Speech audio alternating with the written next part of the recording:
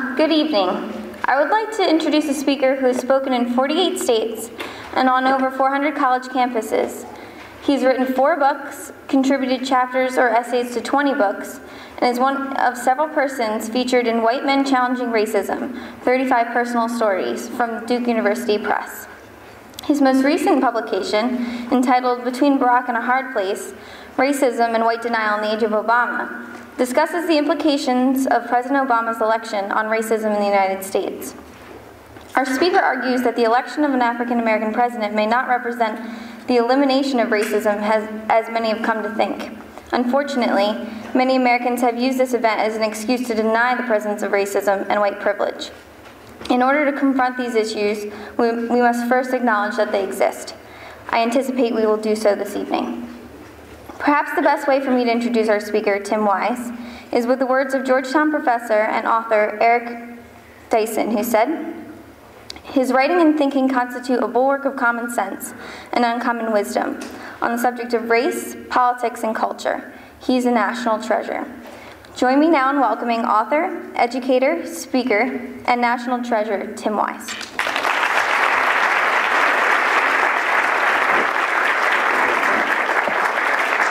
Thank you. I really, I should have had my phone recording that national treasure piece. My wife always makes fun of me for that, ever since Michael Eric Dyson said that very kind thing about me several years ago, and she just makes fun of me. She'll call me on the road. "Yes, is this the national treasure?" Yeah. Let me tell you what your daughter did today. So it doesn't get me a whole lot of slack in the house, you know, as it probably shouldn't. Thank you all so much for coming. I appreciate it. I know that some of you have been at 1, if not 2 already, presentations that I've given. So I feel an intense amount of pressure to not be completely redundant. I got to say something somewhat new. I think I've got some material and some additional stuff that was said the first time, but that the rest of you haven't heard. So we'll see if we can make it as lively as possible. Plus, I'm working on about 5 hours of sleep and very little rest. So this should be fun for everyone. You know, I realize, before getting really into the substance of any presentation, first off, this squeaking is driving me nuts, but it's okay. I'm not going to fall through the stage, I don't guess, so if you hear it, I'm okay. What I've learned in the 15 years or so that I've been on the road traveling and speaking to audiences about the issue of race and racism, and in the 20 years that I've been doing this work in some capacity at the grassroots level, if not on the road, is that for whatever reason, and there are different reasons for different people, this subject matter is something that for a lot of folks is difficult. It's controversial, even though I don't really think it ought to be. It ought to be easier than it is, but for a lot of reasons it's not. And because it's difficult for some folks to hear a conversation, an honest conversation around the issue of racism and white privilege and all these topics that I'll be addressing indirectly or directly tonight, I want to start off by telling you a story to sort of ease into it, make it easy, you know, get folks relaxed a little bit. And it's a story that I tell it often, so excuse me if you've heard it before, but it's a good one, so you'll like it this time just as much as you did the first time that you heard it. It's a story that has nothing to do with racism, really, at all. And it has nothing to do with issues of racial inequity or white privilege or any of this stuff that's more difficult for some folks to hear about. But it is a story that when I'm done telling it, I think you will acknowledge that it does say something about those subjects, even if that's not the topic of the story itself. It's a story about something that happened to me when I got out of college, which was actually 20 years ago this spring. I graduated in May of 1990 from Tulane University in New Orleans, Louisiana. And when I got out of school, I decided, for reasons that are still somewhat unclear to me, that I thought it would be a really great idea if I moved into a very large house with 9 other people. Right. I want to give you a little bit of life advice. And if you don't remember another thing I say this evening, that would be a shame, because I have more. But if you don't remember anything else, please, for the love of God, remember this one thing. Never should you think to yourself, you know what would be a great idea? Moving into a really large house with 9 other people. It is not going to be a good idea. It is not going to work out as good as you think it's going to work out. It is not going to be as fun. It doesn't matter how you try to dress it up. We tried to make it political. We called it a co-op. It wasn't a co-op. It was just a big nasty house with 10 people living in it. But we thought it was great because we thought at least we'll save money. And when you're a broke, just got out of college student, right? Broke means cheap is good. So we figured, well, at the very least, we'll save money. We might not even like each other, but we'll do it for a while, maybe a year. We'll save some dough. And definitely on that level, it worked for us because it was only $525 a month. And I don't mean per person. Okay, I mean total, right? So now even in 1990, that was good. Like now, they won't even let you sleep on the street for that. Like they would charge you more than that in citations just to sleep on the street. But in 1990, man, that was good. I'm not good at math. I don't know how good you are. But like that's a calculation I can do easy in my head. That is $52.50 per person per month. You can't beat that. You take the utility bills, the cable bill. We also split the food, the grocery bill amongst ourselves, right? So you sort that out. It's still less than $100 a pop. Can't beat it. So we thought we had it made. About 6 weeks into this little experiment in communal living, I came to understand at a visceral level, very personal, intensely personal level, why this had been a horrible idea. Why I would have been better off to just live alone, be broke. Why I would have been better off to just go home and live with my folks. Anything but this horrible mess that I got myself into. And here's how I learned this. I was working downtown at the time in New Orleans. I was doing work against David Duke, who was a former Klan leader, one of the most prominent overt neo-Nazis in recent American history, and at that time running for United States Senate. So I was involved in the campaign against him. And I've been working downtown all day. I came back uptown, about halfway uptown, which is where we lived in this big house. And I got there at about 6:30. I walked into the house and after getting off the streetcar, and as soon as I walked in, I was hit by this really good, amazingly good smell, right? Not the kind of stuff when you live with 10 people that you normally get assaulted by. But it was wonderful. It was this smell of dinner cooking, and one of the roommates has made dinner for the evening on the left front burner of our stove, right? Which was a big pot of gumbo, because it's New Orleans, and you do that at least once a week, and it was gumbo night. Man, it looked good, and it smelled good, and it even had shrimp in there. It didn't have many, because like I said, we were broke, but it had three of those little bitty ass shrimp, those really tiny shrimp. You know the ones I'm talking about, the shrimp that make like popcorn shrimp look like jumbo shrimp. The kind that make jumbo shrimp look like lobsters, that kind of shrimp, right? It's really not any shrimp. Who am I kidding? It's like shrimp dust. It's like some seasoning that you just put in, make you think you had seafood gumbo. You did not have seafood gumbo, but when you're broke, you'll settle for that, right? So I was excited, and when he said, "Do you want some?" I was tempted, but I had to say no because I'd already had dinner downtown. I said, "You know what? I'm not hungry, but it smells good. It looks good. I want you to save some of it for me. Put it in some Tupperware, or whatever. Put it in the fridge. I'll take it to work tomorrow for lunch because it looks great." He said, "Cool, I'll do that." I said, "Fine." So I went upstairs. I hung out with some of the other roommates. I did some work I was behind on, watched some TV or something. Went to bed sort of early. Woke up the next morning. Came downstairs at about 7:30 actually, to get ready for work to get some coffee. And I noticed that on the left front burner of that stove was still this pot of gumbo, right? And it's just sitting there, and it's not smelling as good as it had the night before. It's definitely not looking as good as it had the night before. And I was upset for two reasons. One, no portion of it had been saved for me as I had asked, so the food had gone to waste. And I certainly was not going to eat it now. And secondly, I was upset because the mess had been left for me or one of the other 9 roommates, I suppose, to clean it up. The guy that made the mess apparently wasn't interested in doing it. So I wasn't real happy with him. But I said, you know what, I've got like 15 minutes before I got to get on the streetcar and get downtown. I'm just going to clean it. And then I'll take it up with him when I get home. So I grab the pot of gumbo. I bring it over to the sink. I grab the brush and the gloves and the soap, and I'm getting ready to wash this thing. I start to run the water. I got the pot here. I got the water here. And just before I bring the pot under the water, I stop myself. And I said, wait. I don't have to clean this. Man, I didn't make this mess.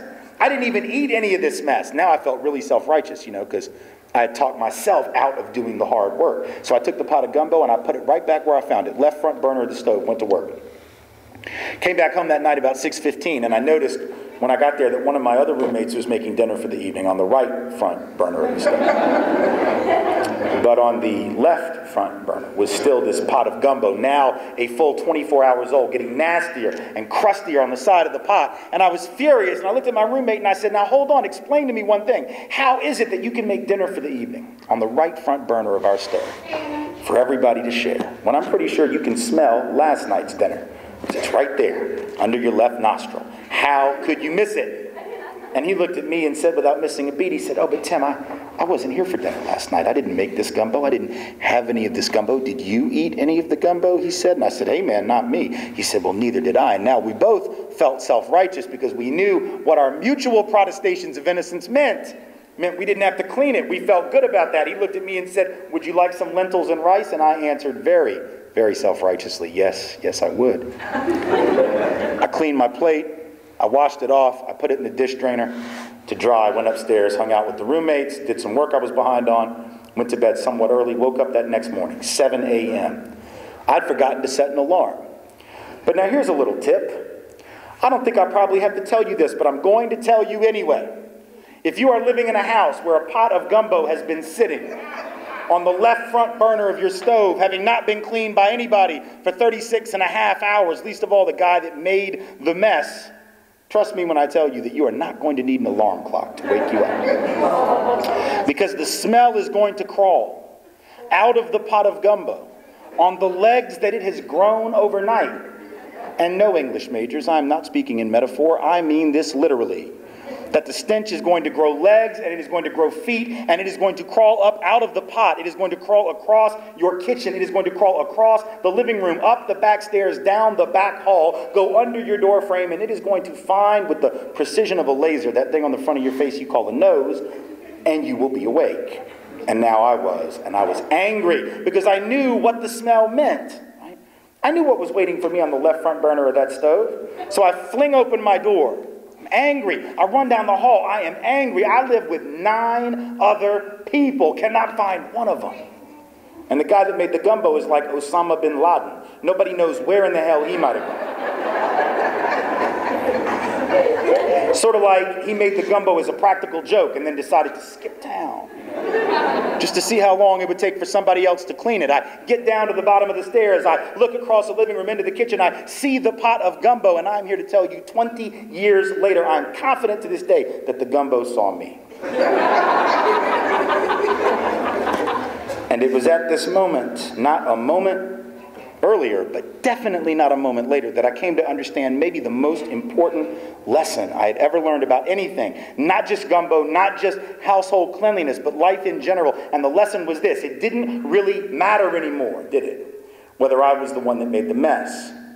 Right? It didn't really matter whether I was, as the saying goes, the author of all this unpleasantness. The only thing that mattered was that I was tired of living in that funk. Right? That I was tired of living with that nastiness, with the residue of all that my roommate had done without my approval, without my consent, without my participation, but the legacy of which I was having to deal with right then and there. And the same is true with human society. When we get tired of living in the funk, when we get tired of living with the residue of other folks' actions, in which we had no part, for which we are not to blame, but the legacy of which we inherit to this day, then we will get busy cleaning up that funk, not because we did it, not because we are guilty, but because we're here. And we're the only ones left who are in a position to clean it. There is, and we ought to know this, and if we don't, we should look it up, a profound difference between guilt and responsibility. Okay? Guilt is what you feel for what you've done. Responsibility is what you take because of who you are. If we're not clear about the difference between those things, let us look them up, for they are not, strictly speaking, synonyms, you see. And when we talk about legacy, it's a lot more than just household cleanliness. We reap the inheritance of all that has come before. When we were in 3rd or 4th grade science class, you know, they introduced that concept of, maybe 5th grade, I don't know, I can't remember, but they introduced that concept of inertia to us, right? This idea that an object in motion will continue in the same general direction unless it's stopped by a force of equal or greater weight and power pushing against it in a different direction. And that's a true statement, but what they didn't tell us at the time, maybe because they didn't know or hadn't thought about it, was that inertia is not just a property of the physical universe. Right? That inertia is also a property of the socioeconomic universe and the political universe and the cultural universe. That which happens in one generation affects the next, and the next, and the next. And it keeps on doing that in exactly the same direction until it is stopped by a force of equal or greater weight pushing against it. When it comes to race, we've inherited an unbelievably tortured legacy. Let's be clear on what that is so we can move forward. When it comes to race, we've inherited a legacy of overt and institutionalized white supremacy. For the first 300 years, going back to the colonial days before we were a nation, go back to the mid-1600s all the way up to the mid-1900s, a 3-century process with maybe, 11, 12 generations involved. A 300-year period of formal white supremacy, a 300-year period of institutionalized, formal, and legal white supremacy, a legacy that elevated every single person called white above every single person who wasn't, without a single solitary exception anywhere in the country. That is not an arguable statement. There will be other things that I will say this evening with which you are free to disagree. That ain't one of them. That's a matter of historical fact. Now, we don't use that language. I know we don't like to say that. Sounds so horrible, sounds unpatriotic, sounds almost un-American to the untrained ear. But the reality is that's what we were, a system of racial fascism. Now, that legacy doesn't go away like a video game gets to start over when you don't like the way it went the first time. You don't get to hit reset, replay, start over, and then erase everything that just went down. That legacy is inherited. We didn't even pretend, really, until 45 or 50 years ago that we were serious about racial equity. I mean, I guess we did pretend, but we weren't very good at it. Not so much that anybody really could look at it and say with any kind of a straight face that we had convinced them that we were about that. So what's the effect of that today? I know some people think, well, that's true, but what is the inertia? What is the holdover consequence? Well, there are a lot of them, but among them, one of the chief things that we see emerging out of that legacy is the fact that today as I speak, not 20 years ago, 30, 40, 50, 100 years ago, but right now, tonight in 2010, the average white family in the United States has 11 times the net worth of the average black family, 8 times the net worth of the average Latino family. It isn't because we've worked harder. We've studied our history. We know some of the hardest work ever done on this soil was done by black and brown bodies. They weren't remunerated for it, commensurate with the effort, but they certainly put forth the effort, whether we're talking about enslaved African folks, Latino folks who had half of their nation jacked from them in a war of aggression that we started, make no mistake, whether we're talking about indigenous people whose land had to be jacked, whether we're talking about Chinese Americans who were brought to this country in large part to build the railroads that made the transcontinental economy possible in the first place. We are talking about a legacy of people of color doing some of the hardest work, so that wealth gap is not about merit. It's not about initiative. It's not about work ethic. It's not about white folks having some superior saving strategies. And God knows it's not about white folks possessing some superior investment wisdom about which people of color are lacking. I mean, for the love of God, if we have learned nothing in the last 18 months of global economic meltdown, let us at least take this away, that a handful of rich white men are in fact capable of losing a hell of a lot of money without any help from black people, without any help from Mexicans, without any help from people of color. No people of color anywhere near them. Just a handful of rich white dudes, because of their own incompetence, their own unethical behavior, even in some cases their illegality, able to wipe off trillions of dollars of global wealth from the balance sheets of the world economy. That's what has happened. And it was all before Barack Obama moved into the White House, so we can't put it on him either. In the 18 months, the last 18 months of the previous administration, 20% of all the wealth of the United States was eliminated. 20% of all the wealth, value of all the stuff accumulated over 230 some odd years was wiped out in the last 18 months because of the actions of global economic elites who thought that they could sell and trade derivatives and never worry about those. Even know what a derivative is? If you don't worry. Neither do the people who were selling them. These are economic instruments that the people who deal them can't explain to you. These are bets on bets.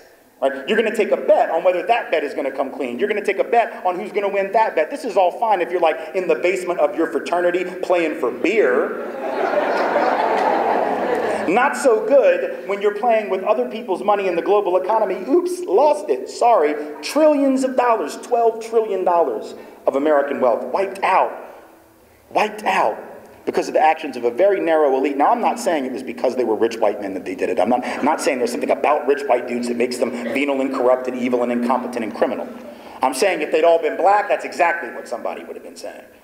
People of color can't steal that. I was going to say if they've been poor, but poor people cannot steal that kind of money. It's impossible. Poor folks can't do half the damage to the economy or to any of us individually that these folks did. Right? It would take like half a millennia for black and brown street thugs to rob you of that much money. They would have to steal around the clock, like 24 hours a day, 7 days a week, never taking a break to eat, use the bathroom, or sleep. Just hand in the pocket, hand in the pocket, hand in the pocket. And after 500 years, they still would not have wiped out $12 trillion. And yet we're still more afraid of the average black or brown young man crossing the street in a hoodie than we are a handful of rich white guys driving around in their Lexuses, or maybe the proper term is Lexi. I don't know the plural form, but you get the point. Right? We are still more afraid of the usual suspects, even though the usual suspects cannot do 1/100th the damage of the not so usual suspects, whose actions actually are far more contributory to our current situation and the global situation. So that wealth disparity has got nothing to do with merit, talent, intelligence, hard work, or investment strategies. It has to do with the fact that some folks had a head start. And that head start doesn't go away just because you pass the Civil Rights Act, Voting Rights Act, Fair Housing Act. In fact, let's understand the real basis of that head start, because this is clearly something some people are confused about right now. Particularly these folks who keep yelling and screaming about how they don't want the government intervening in the economy. And they don't want the government intervening in healthcare, and they don't want the government managing, they just want the market to control everything. They just want small government. See, that's precious to me. Coming from people who never objected to big government when it was creating white wealth, when it was creating the white middle class. Make no mistake, that is what did it. Wasn't hard work and initiative in some vacuum, because most people in a competitive society have to work hard or they sink. So that sort of goes without saying. White, black, brown, doesn't matter. People tend to work hard and do so in relatively similar numbers. But what did matter is that the government of the United States stepped in and created wealth for white folks. Big government did that. We need to understand that's where the Head Start comes from. And this thing goes back an awful long ways. Actually goes back to the colonies in the 1630s and 1640s. There was a program in place. My family actually took advantage of it when one of the branches came during that period. You may or may not have heard about it. Odds are not, because we don't talk about it in school. But it was this thing called the Head Right program. The Head Right program was a program that allowed male heads of household from England who came to the United States to claim 50 acres of land and the tools with which to work it for nothing, just for making the trip. Now, you see, you give out 50 acres of land and some tools to black people, and we call that a handout. We call that welfare. We might even call that reparations. You give out 50 acres of land and some tools to white folks, we call it nation building. See how that works? It's fascinating, the different kind of rhetoric that we use. Millions of acres of land were given out that way over a period of a very short period of time. Fast forward to the 1860s. Homestead Act of 1862 gets passed. What does it do? Gives out 240 million or more acres of land for virtually nothing to white families. People of color almost completely barred from being able to take advantage of it. 240 million acres of virtually free land. The free market can't do that. Let's just at least agree on that. The small government can't do that. The market cannot take other people's land and give it to you, right? Only a very large government with guns is capable of doing that. And that's what happened, of course, because this had been somebody else's land before, and then it got taken and redistributed. And yet what's interesting is I haven't seen a single one of the families, because there are 20 million white folks in this country today. Some estimate as many as 50 million, but at least 20 million who are the direct descendants of those people who got Homestead Act benefits, many millions of them living on that land, living on those ranches, living on those farms, living in those houses. Not one of them has showed up in Washington, D.C. and said, you know what, I got to give this back, because it seems to me that if I keep this property that the government made possible, that'd be like, what would that be like? What's the word? That'd be like socialism. So here, y'all can take this back, because I didn't get it fair and square, you see, but no one does that. Fast forward to the 20th century, not even the early 20th, the middle. So we're talking about the lifetimes of people in this room, and for others of you, certainly the lifetimes of your parents and grandparents. Right? From the 1930s until the 1960s, the first 30 years of the Federal Housing Administration Home Loan Program. Add to that the VA Home Loan Program, added to that in the 1940s. What were these? These were government-created programs to subsidize indirectly by way of guaranteeing with taxpayer dollars private loans from banks. Prior to the creation of the FHA, banks would not lend money to working-class people. Didn't matter what color you were. They just didn't want to do it because the risk was too great. So even if you were white, didn't matter. If you didn't have enough to pay like half the down payment up front and you could pay it off in 10 years, you weren't getting a mortgage. That was the way it was. The government steps, so there was no middle class. I mean, there just wasn't any. The government steps in, creates the FHA program, later the VA program. What do these do? They basically say, don't worry, if the borrowers default, right, it'll be backed up by the full faith and credit of the United States Treasury, which is to say the taxpayers of the United States. So you'll get your money back, or at least some portion of it. And that made the banks willing to lend to lower income and working class white families who previously would have had to rent, just like black and brown families that wouldn't have been able to buy. But the problem was the FHA, which now is like a universal, a lot of you when you get your first home will probably get an FHA loan. That's what you do. It's low interest, the terms are good, you know, you don't have to have a lot down, that kind of thing. But in the first 30 years of that program, it was almost exclusively for whites. Because the underwriting criteria that the banks were using that was actually given to them by a quasi-public institution, right, known as the Home Ownership Lending Corporation, which was created during this period. The underwriting criteria that they used basically made it impossible for people of color to get these loans, even though they were guaranteed with taxpayer money, including the money of black and brown taxpayers. But the way the criteria was written, 98% of all the loans went to white families. By 1960, 40% of all white family mortgages were being written under this one preferential policy. government policy, $120 billion worth of housing equity loaned from the early 1940s, late 30s until the early 1960s, at a time when people of color couldn't get in on that. $120 billion head start. And again, if you do that for people of color, that's affirmative action, that's racial preference, that's welfare, that's a handout. You do it for white folks, it's good macroeconomic policy.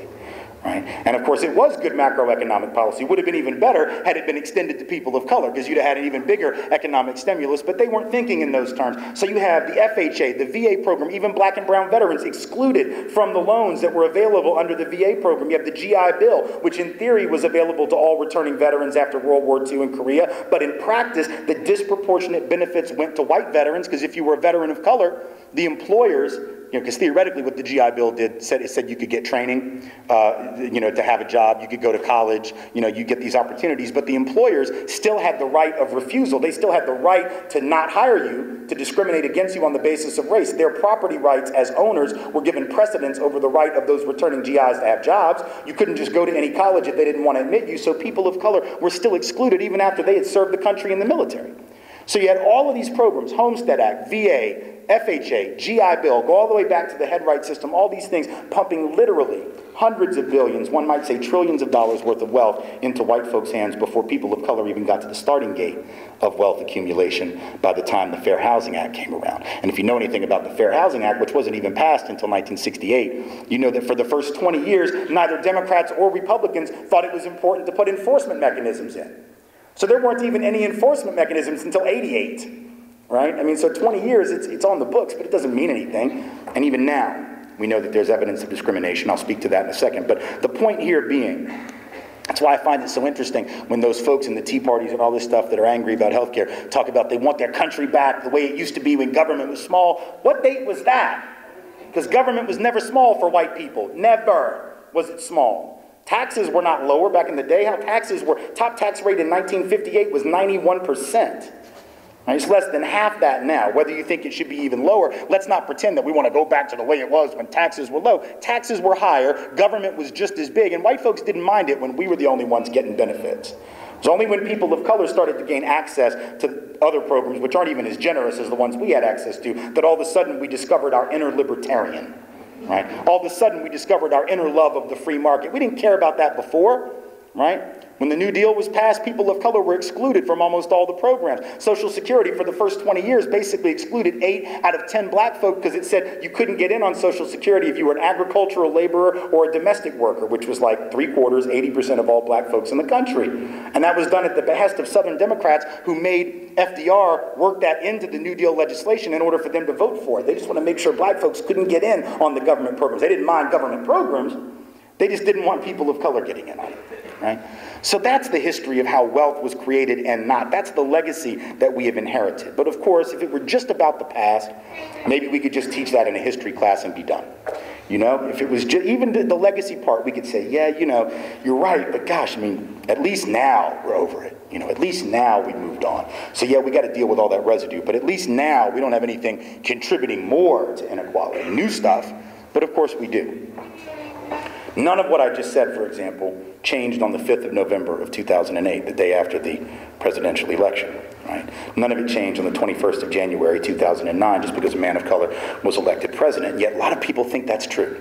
The Wall Street Journal, the day after the election, said we're a post-racial nation and Obama should let everybody know that.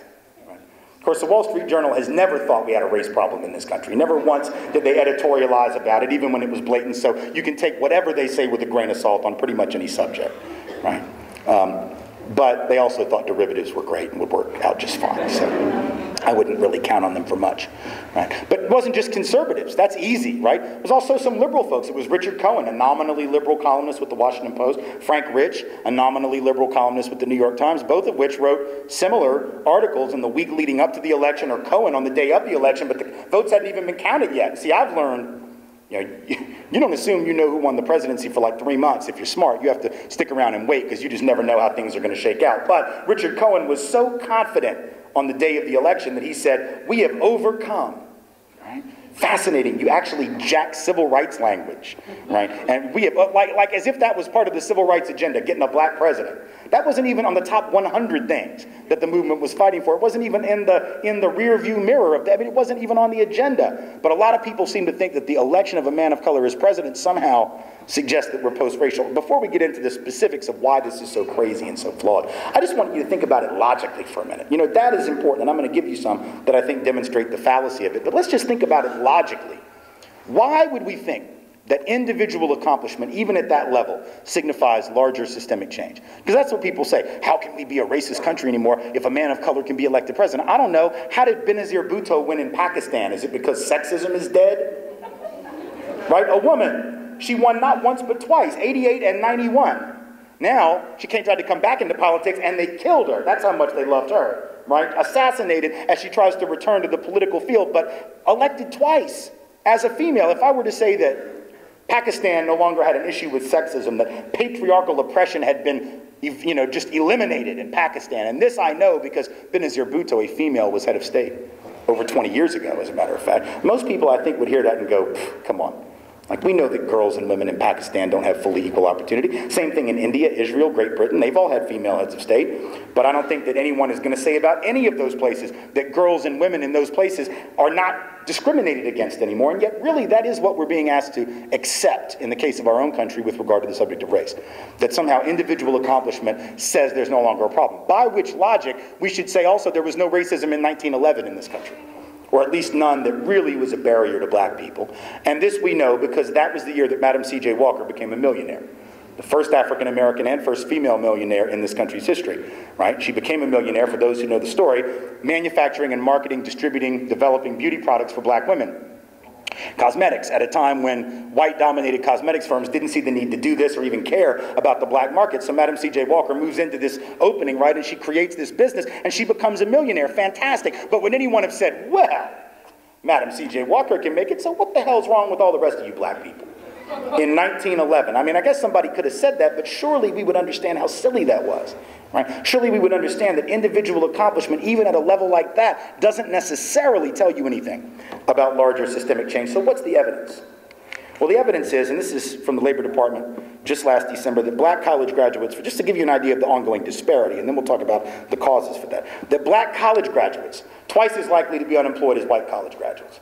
Latino college graduates, 2/3 more likely to be unemployed than white college graduates. Asian Pacific American college graduates, 15% more likely to be out of work than their white counterparts. And when people of color are out of work, they also, regardless of their educational accomplishment, are out of work for longer periods. Whether you're Asian American or African American, for example, on average 7 to 9 additional weeks out of work relative to white folks. So that's important for a couple reasons. One, it indicates that even when people of color have got similar educational qualifications, they are not having the same outcomes and the same ultimate opportunities. It also goes a long way toward debunking this notion of reverse discrimination and unfair preference for people of color. Because if that were a real problem, they'd be snapping up all these folks of color. Oh my God, a black person with a college degree, gotta hire them. Latino with a college degree, gotta hire them. Asian with a college degree, gotta hire them. This and lack of opportunity for white people. But of course, that's not what's going on. We know a study from a few years ago confirmed that. MIT and the University of Chicago. Study comes out from their econ departments. If you don't know anything about their econ departments, trust me when I tell you they are hardly leftist in orientation. The University of Chicago in particular, right?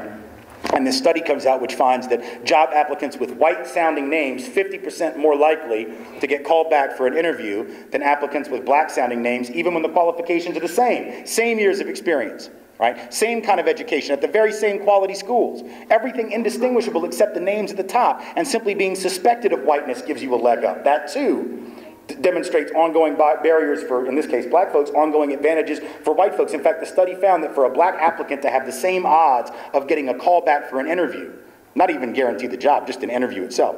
For a black person to have the same odds of a callback for an interview, they would have to have 8 more years of experience relative to a white applicant in order to have the same odds. You had to be considerably more qualified to just have the same chance of getting your foot in the door. That's a study that comes out in 2004. It's important to point that out because 2004 is also the year that Barack Obama is introduced to most of us at the Democratic National Convention, right? John Kerry's nominating convention, summer of 2004 in Boston.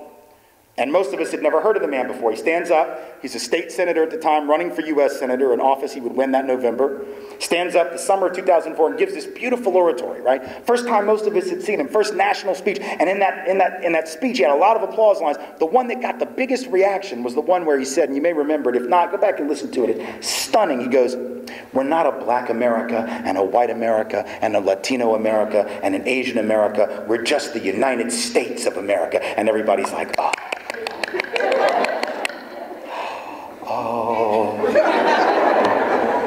Because it was lovely, man. It was beautiful. It was poetic. It was prosaic. It was inspiring. It was absolutely and utterly inaccurate. And Barack Obama, smart enough to know that it was.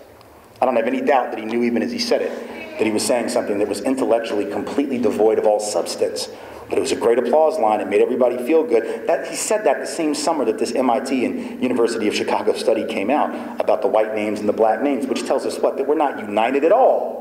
That our opportunities are not equal at all. The same summer, a Justice Department report comes out that says that black and Latino males 2 to 3 times more likely than white males to be stopped and searched for drugs by cops, even though white males are 4 times more likely to have the drugs on us on the occasions when we are searched. So we're half as likely, maybe 1/3 as likely, to be searched, but we're 4 times more likely to be guilty on the occasions when we are. That is heavy information.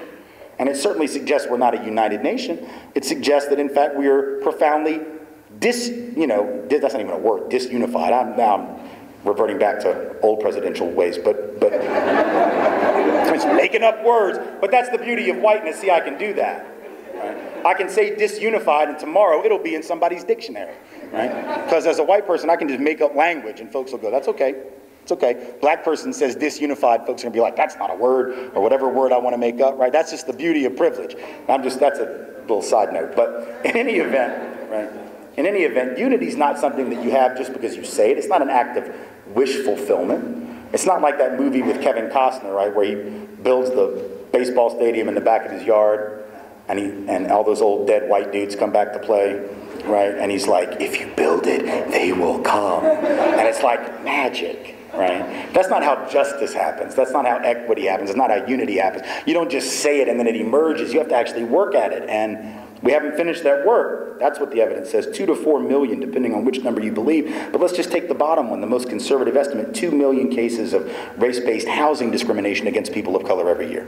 Folks being given mortgages at higher interest rates than they would be if they were white, with the same collateral, same credit record, same occupational status, income, etc. This ends up depriving hundreds of thousands of black and brown folks every single year, if not millions, really it would be millions, of black folks every year, equity that they would otherwise amass. If you think about a point and a half, 2 points on a loan, which is oftentimes what people of color are being charged above what they would if they were white, right, in terms of their interest rate, over a 30-year loan period, that's a couple $100,000 in additional payments to the bank. That's a couple $100,000 less equity that you're able to develop. Think about the effect of that, not just on those families, which is obvious, right, for them to have less wealth, but it's also an effect on the overall economy, because that's less money that what do people do with their housing equity? Right? Housing equity is really the #1 way that most of our parents pay for our college. Right? In addition to whatever financial aid we're able to get, debt we're willing to go into, scholarships we're lucky enough to get, the #1 way that parents pay for their kids' education is to dip in to their housing equity. The way that we start businesses is often by dipping in to our housing equity. So if you've got millions of families and households of color around the country with, collectively tens of billions of dollars in less equity, because they've been treated differentially in the housing market, that's money they can't use to pay for their kids' education. That's money that they can't use to start their own business, which would help stimulate the economy of whatever neighborhood and community they're living in. Really, the whole economy, the whole national economy. So we're talking about an economic effect, what economists call a multiplier effect, that goes well beyond just the community that's being ripped off, if you will, and given less opportunity. This is stuff we need to think about, and not just people of color. It's obvious why people of color have to, because your lives and opportunities are at stake. But I want to make sure everybody in the room that's white also understand that this matters, or should matter to you. Because the truth of the matter is, whether or not you think it's about you, maybe it's not right now. A lot of folks didn't think the subprime mortgage thing was a problem either for them when it was only black and brown folks being hit by it. And then it spread. Didn't think double-digit unemployment for black and brown folks was a national crisis when that was happening 20 years ago, and 30 years ago, and 10 years ago, even when the economy was good. And now that white folks are looking at double-digit unemployment, it's like the sky is falling, the world is ending. But for some people, that's not new. right? For some people, that's been a normal condition. So we need to pay attention, because you never know when the stuff that's hitting this group over here today is going to come back and hit you. But B, it's also important, or maybe that's 2. I don't know whether I said 1 or A. It's been a long day. But the second point, regardless of whether it's a B or a 2, is, right, that ultimately, in about 30, 35, 40 years, take your pick, doesn't matter, say 50, long shot. 50 years, about half the people in our country are going to be folks of color, and about half are going to be white. That's a fact. You don't have to like it. It doesn't much matter. That's what's going to be. It's already the case in California and Texas and I believe Arizona. It's going to be a national reality in about 40 to 50 years. Half the country, folks of color, half white. There is no way on earth that anyone in their right mind can believe that we can sustain a healthy economy, that we can sustain a healthy political system, that we can sustain a healthy society at any level where half of that society is twice as likely to be unemployed as the other half, where half of that society is 3 times as likely to be poor as the other half, where half of that society has 1/10 the wealth on average of the other half, where half of that society has double the infant mortality rates of the other half, where half of that society has 9 years less life expectancy than the other half, where half of that society is substantially more likely to not finish school, not go on to college, or end up in prison than the other half. You cannot sustain a society that way. If Lincoln said that we couldn't last as a nation divided against itself, right, and that was talking about something that was awfully big issue at that time, trust me when I tell you this is just as big an issue in the sense that we will rise or fall together. So even those of us who are not the immediate targets of racial inequity pay the cost down the line for that racial inequity, increasingly so when the people being targeted by that and affected by it are an increasing percentage of the population. Right? That makes it especially pressing as a concern, or it should for all of us. So individual success tells us very little about systemic change, and especially when you consider what the president had to do in order to even win in the first place. Right? Which is what? First and foremost, he had to say absolutely none of what I've said tonight. None of it. Not because he doesn't know it. He knows all of this. I don't have any doubt that he knows everything I've said. But I also have no doubt that had he said 1/10 of what I've said, he wouldn't be the president of the United States.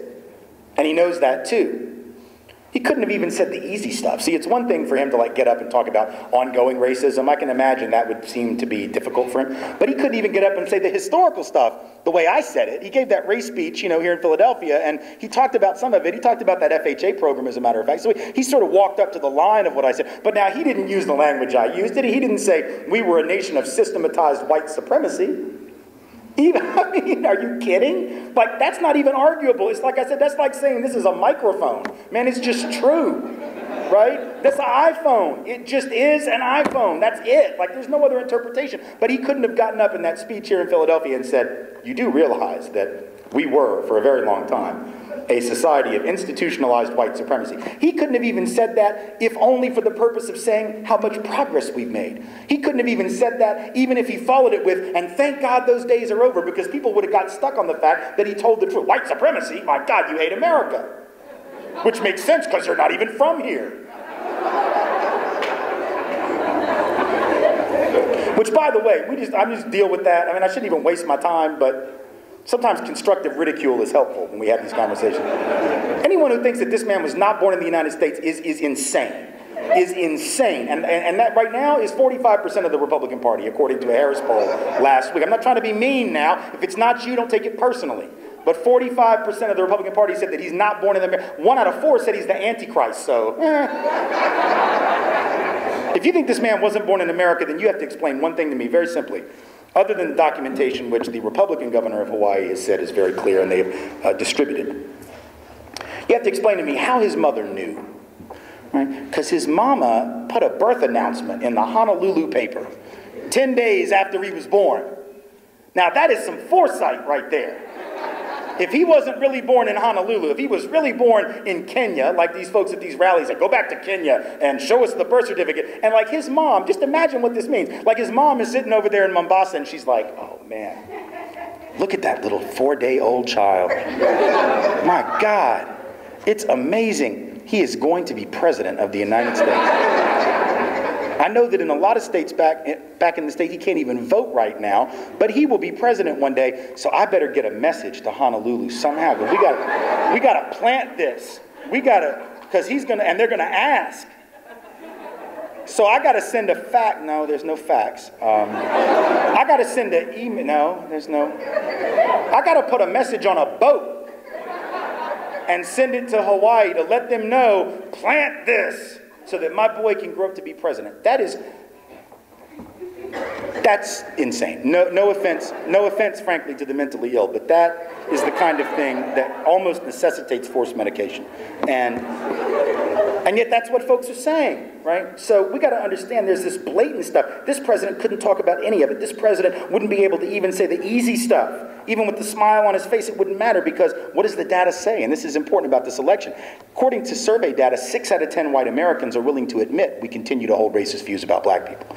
That's the ones willing to admit it in polls. And you know, a lot of folks won't admit what they think because they know it sounds bad. That, at least we've made that much progress. 50 years ago, white folks didn't feel the need to front. They would just say, yep, don't like black people. What of it? Now, we have at least enough progress to where we feel like we have to sort of put on this appearance, which, I mean, it is progress in a way, but it also makes it hard, right, to really know what's going on underneath the surface. So 6 out of 10 white folks are willing to just go on record as saying, yep, I hold on to at least one stereotypical racist view about black folks. If you look at some of the other research that's been done, 85% or more of white folks who have been tested for what they call implicit biases or subconscious racial biases have demonstrated that they have them. So it's not everyone, but it's pretty close. Other studies have taken white folks in focus groups, hooked them up to MRI machines and brain scanners, and then shown them a video clip on a computer screen of a black male face for 30 milliseconds. It's not even long enough for the conscious mind to process it when it goes that fast. It's a subliminal image. And when they do it, then they show what the brain does and the parts of the brain that light up in that moment, but don't light up when you show other images. Only the black male face, when you show that image, the part of the brain that lights up in the MRI or whatever it's called that they do the brain scans with is the part that responds to fear, anxiety, and stress. So that's 90 to 95% of whites that respond that way. So what it means is the overwhelming majority of white folks have, by our own admission or by the evidence that comes out in these studies, have these internalized biases against black folks. Now, by definition, some of those folks voted for Barack Obama. They had to. Got 43% of the white vote. Some of those folks had to be among the 60 or the 85 or the 90 or the 95% of white folks who continue to hold these biases. So what does it mean? It means that in some sense, what a lot of white folks were saying is, we don't like most of them, but now that one's okay. Which means, and I do not mean any disrespect to the president when I say this, in some regard, he was turned into the Cliff Huxtable of American politics. Right? A black guy that white folks can relate to. Oh, I like him so much. He's so cool. He's so different than the rest of them. He's so wonderful. I'd love to have him as a neighbor. He's great. Which is what white folks said about the Huxtables during the Cosby Show. Forgetting for a moment they were a fictional TV family. God, I'd love the Huxtables to come over for dinner. They're not coming. They're actors. Right? Right? But so that's not the end of racism. That's the shape-shifting of racism from 1.0 to 2.0, right? 1.0 is like old school. We know that when we see it. It's real easy to call out. 2.0 is it's like the shape-shifting, the morphing, right, where you still hold on to some negative views about the larger community. But yeah, you'll carve out some exceptions for this person or that person, maybe a couple friends of color and stuff, because you view them as fundamentally different. But if that's the case, you still view the larger community negatively, which is still a form of racism, right? So that's what we have to deal with right now in the president. What does that mean for people of color? Like, a lot of people, I remember after the election, they said, well, now it's going to be easier for other black and brown folks because they have this individual they can point to and they can see that they can be anything they want. And on the one hand, look, I don't want to underestimate the value of that imagery and the symbolism, but let's really break that down and think seriously about the pressure that now people of color are under. Right? Pressure that's even greater than it's always been great. But now you have the pressure of living up to that model. See, white folks, we don't have what they call an archetype of acceptable whiteness. Archetype, different from a stereotype, right? A stereotype is a negative sounding thing, and we know what those are. Archetype, if you look it up, it's an ideal or model type. Almost sounds positive, right? You're the ideal fill in the blank. You're the model fill in the blank. For people of color, now we got this new archetype of black masculinity in the White House. And that's a legitimate version of black masculinity, but it can't be the only one. And the fear that I think a lot of folks have right now is like, what if they don't live up to that standard? See, we as white folks don't have to worry about that. There is no standard of acceptable whiteness. We can be really articulate or the opposite of that and still become president of the United States. We can, and I don't mean any disrespect by saying that. I mean, even the last president would admit that. He had a good sense of humor. But one of the things I liked about the guy, right, was that he has a sense of humor about his own inability to articulate the language. Like, he would joke about that. He made fun of it just as much as others did. But that was okay because white folks didn't look at him every time he mispronounced the word and go, damn, come on. Man, hold it down. You are messing it up for all of us. But now, if Barack Obama on the campaign trail had done 1/10 the malapropism of George W. Bush, mistaking words, basic words of the language, making up words that don't exist, that would have been it, and people of color would have been throwing stuff at the screen. Damn! Why? You know, because that's the difference. So for people of color, and it's not just black folks that have to deal with this, Asian American folk, they're archetypes of acceptable Asianness. Right? Oh yeah, as long as you're Asian Pacific Islander, Asian American, and good at science and math, and that's what you're all about, yeah, we know what to make of that. We know where to slot you in. We understand that. But what if you're the Asian American that doesn't like science or math, or isn't good at them, or wants to be a social worker, or a kindergarten teacher, or a poet, or an actor, right? Or a cabinet maker, or whatever, and you don't fit within that mold? I can't tell you how many times I've gone to college. Actually, I can, 5 or 6, one or the other, and met Asian American women who are professors of like English literature at their school. And you know, they teach that because they have a PhD in it. That's how that works. But every time they talk about going in for their first day of class, and there are white students who show up, and they look at them, and it's like they're checking their syllabus. They're checking their schedule. Like, am I in the right room? Are you Miss whatever? Am I in the wrong? Are you filling in for the teacher? Like, they say this stuff because there's an extent to which we don't like that. How can you be Asian American and be a teacher of English literature? Well, because that's your area of specialization and study and academic credential. But if that were a calculus class, nobody would question it. Right? If it were a computer science class or some advanced, science class, nobody would question it because it would fit. So we got to understand the burden of what that means on a campus, right? It means that you have some of your colleagues and your peers who are experiencing a very different kind of pressure. We all have pressure. I remember college very well, and I was not a very good student. And I know there's pressure to perform and to succeed and to do well and to get good grades and to get out of here and all that. And I know that's stressful for everyone. People of color got all that same stress, and they got this one other thing, which is to hold it down for the group, because they know if they drop the ball, there's at least somebody that may look at that as a group drop, right? In other words, that somehow reflects on the whole group. When you're in a classroom and race comes up and all eyes, literally or figuratively, seem to turn to people of color. Like black folks had a convention last week where they said in committee, now look, y'all, if the white folks want to know about this, this is going to be our position for the next foreseeable future. We might change, so get back to us. But this is our line. Or like Asian American or Latina folks had like an email tree that went out. Now this is our position. Don't mess it up. Right? Didn't happen. But that again, for white folks, that's not our burden. We don't ever have to represent for white people.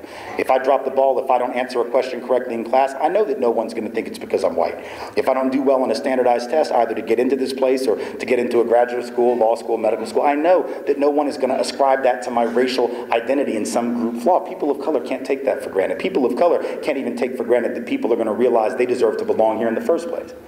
Right? Because the assumption is, oh, you're only here because they lowered standards for you. That's sort of funny, considering that according to a study by the Century Foundation in 2007, there are twice as many white folks in our selective colleges who got in, even though they had lower scores and lower grades than the average, than there are people of color who got any help from affirmative action. And the reason those white folks got help was because they had good family connections. Somebody made a phone call, made a donation, was an alum at the campus.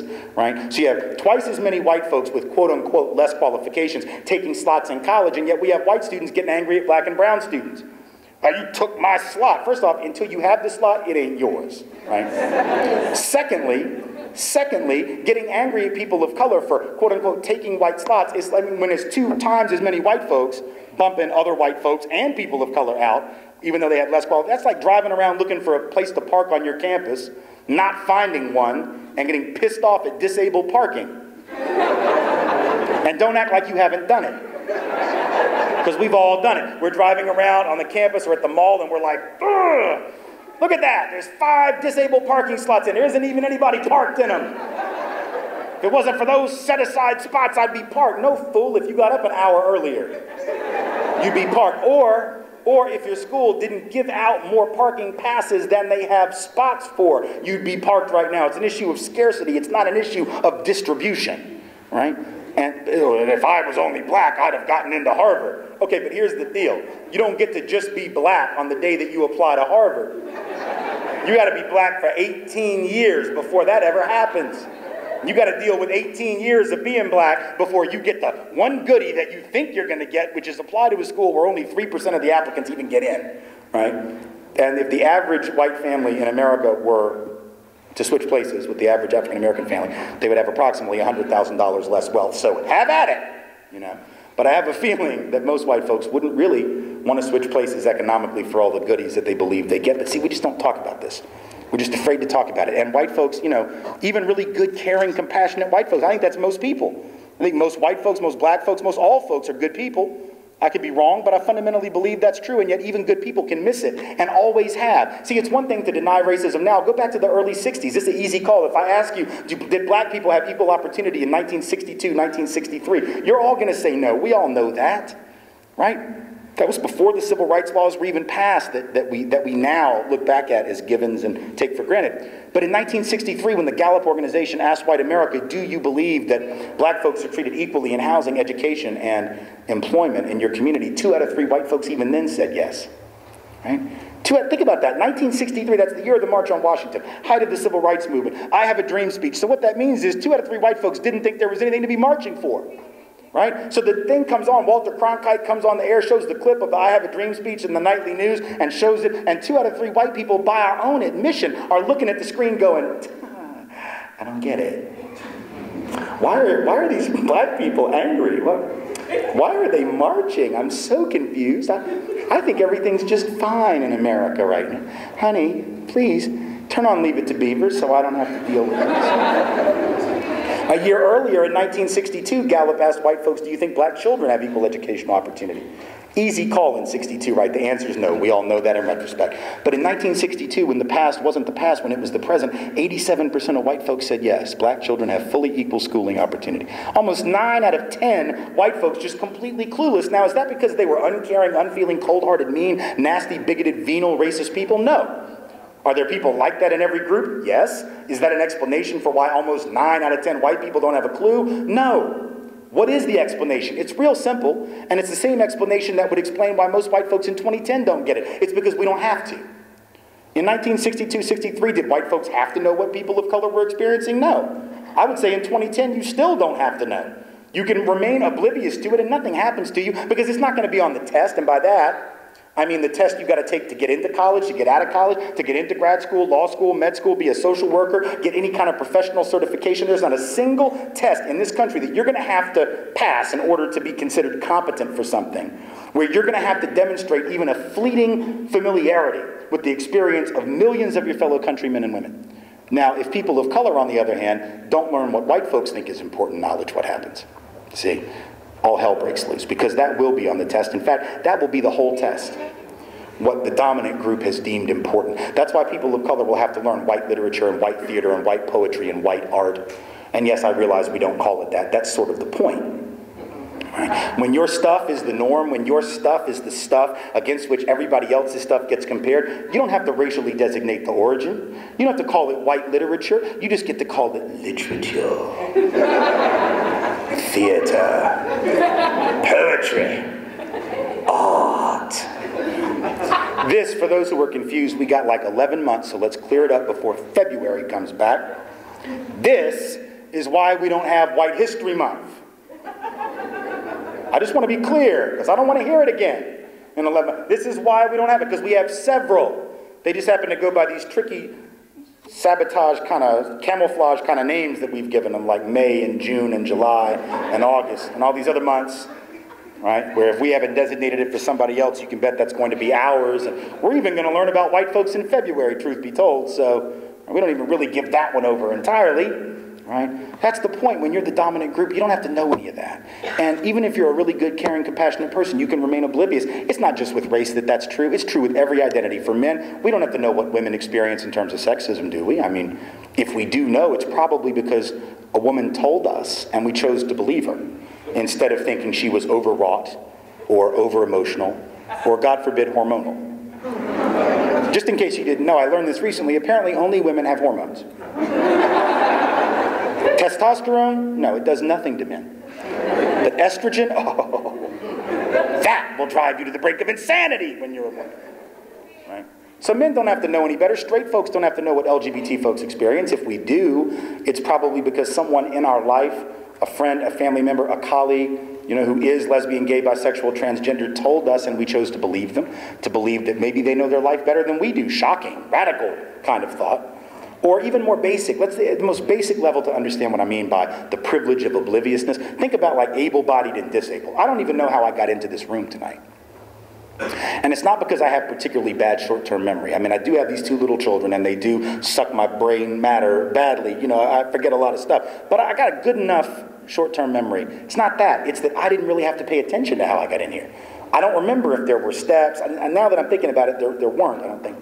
But I didn't have to think about that because as an able-bodied person, and let's be honest, we're all only temporarily so. If we live long enough, we'll all probably have some kind of disability or infirmity. But as a temporarily able-bodied person, I had the luxury of not knowing what people with disabilities face in terms of the obstacles, discrimination, mistreatment, barriers to access. I don't have to give thought to like, how long am I going to take to get from this place to this place? If there's a fire, God forbid, how do I get out? These are not things I have to sweat. And the fact that I don't think about them, that doesn't make me a bad person. Doesn't make me intentionally oppressive to the disabled, right? It just means that I have the luxury of having one less thing to think about that gives me a leg up in just about any situation or any setting, because I have one less thing to think about in a hyper-competitive society environment. And if we want to know if disabled folks face obstacles, who are you going to ask? Me? I just told you, I don't even know. I didn't even pay attention to how I got in. If you want to know if disability is an issue for folks who have it, you need to ask them. And then when they tell you, believe them and don't think they're insane. Same thing is true with gender, with class, with sexuality, and with race. If you want to know if people of color are the targets of discrimination, you might want to talk to them and then believe them when they say their answer, which will so often be yes. Right? As opposed to thinking that they're exaggerating or playing a race card. If we learn nothing else, let's at least learn this. Race is not a card. Okay? And if it is, it's like the 2 of diamonds. Okay? And if y'all play cards, you know that will not win any hand you've got. Right? It is not a winning hand. It's not like people of color find themselves in an argument with white folks and they're like, damn, I'm losing. What am I going to do? I got it. The race card. And the research. And I think that's important. But I also think it's important to know that we don't just deny that stuff sometimes. We deny that this is an internal issue for us personally. And until we understand that it's a personal thing that affects every single one of us, we're not going to make a lot of progress, that we've all been conditioned to have certain reactions. When I talk about 60 or 80 or 90, 95, whatever percent you want to choose of white folks who have these internalized biases, I think really to all of us do to some extent, just like I think all men do to some extent. Not all the same, differing degrees, but we've all internalized. That's what marketing is. That's why marketers and advertisers spend billions of dollars to sell us products, because they know it works. Right? There's this thing called the rule of 11 in advertising. When you have somebody see an advertisement like the 11th time or after, that's when they decide they need the product. The first 10 times it doesn't get through. But the 11th time is like, Charmin. Gotta have Charmin. Not Angel Soft. Not Cottonelle. I will chafe for weeks if I go with that brand. I gotta have Charmin. Right? If you can convince somebody about a product with 11 ads, imagine how much easier it is to convince people about racial and gender and superiority and inferiority, class superiority and inferiority, when you've got years to do that. And it comes from the home, and it comes from the schools, and it comes from the religious institutions, and it comes from the media. I mean, it's nonstop. So it's really no shock that we would all fall prey to it to an extent. And we don't have to feel guilty about that. Again, like I said at the outset, guilt and responsibility, not the same. But if we inherit that conditioning and legacy, we have to own it. And when we do own it, there is some good news. When we own it, we can get hold of it. Let me give you an example of what I mean. And this is one of those things, like I used to be real cynical about the prospects for awareness being sufficient. People would say, well, yes, awareness is nice, but what does that lead to? Actually, there is some evidence, and it's been around a long time, that awareness of our own internalized crap and just owning that and taking hold of it and being honest about it can actually help us check our behavior and behave in a less discriminatory way and move toward equity. And here's the example. It goes back to 1926, famous court case, actually, out of Detroit, Michigan. Most of you have probably not heard of it. They do study it in some law schools. It is a very famous criminal trial, but I didn't even hear about it until 4 or 5 years ago. It's a case involving a man by the name of Dr. Ossian Sweet, who was a well-respected physician of his time, African-American doctor, and his family and some of their friends, all of whom were brought up on murder charges. Here's what happens. Dr. Sweet buys a house in a previously all-white neighborhood of Detroit in 1925. Now, if you know anything about Detroit in the 20s, you know that the Klan ran the city of Detroit.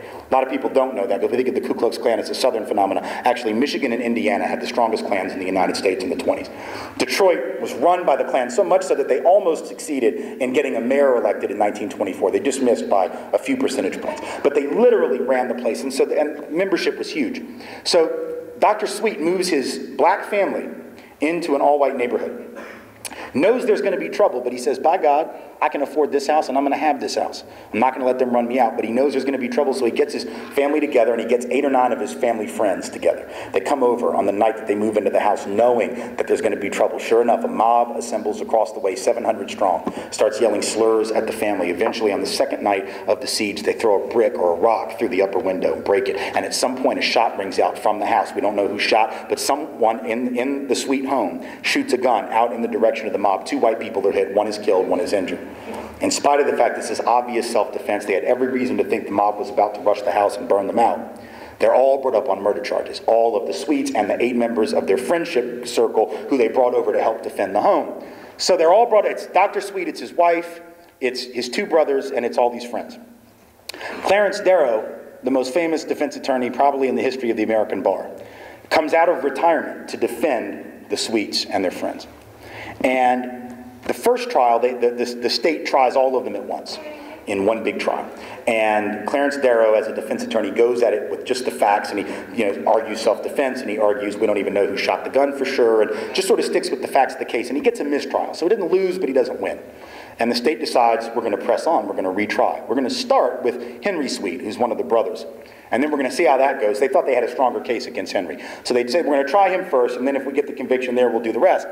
So Darrow tries a different approach because he wasn't satisfied with the hung jury, and he knows it's an all-white jury, all-male jury. He can intuit that they're probably not the most racially enlightened people in the country. This is an understatement of somewhat biblical proportions, right? It doesn't take a genius to know that they're probably not real racially liberal, but nonetheless, he gets up and he does something which is both brilliant and totally counterintuitive. First off, he gives a 7.5-hour closing statement. Now, that's counterintuitive.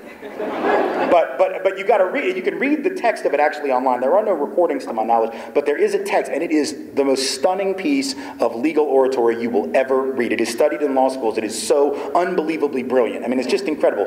Speakers just don't speak this way anymore. I mean, the language has been just weakened, I think, in that 80-year period within the law, So he gives this 7.5-hour closing statement, but that's not the really important thing. It's what he says in the very first paragraph, the very first few minutes, and he comes back to it like a dozen times.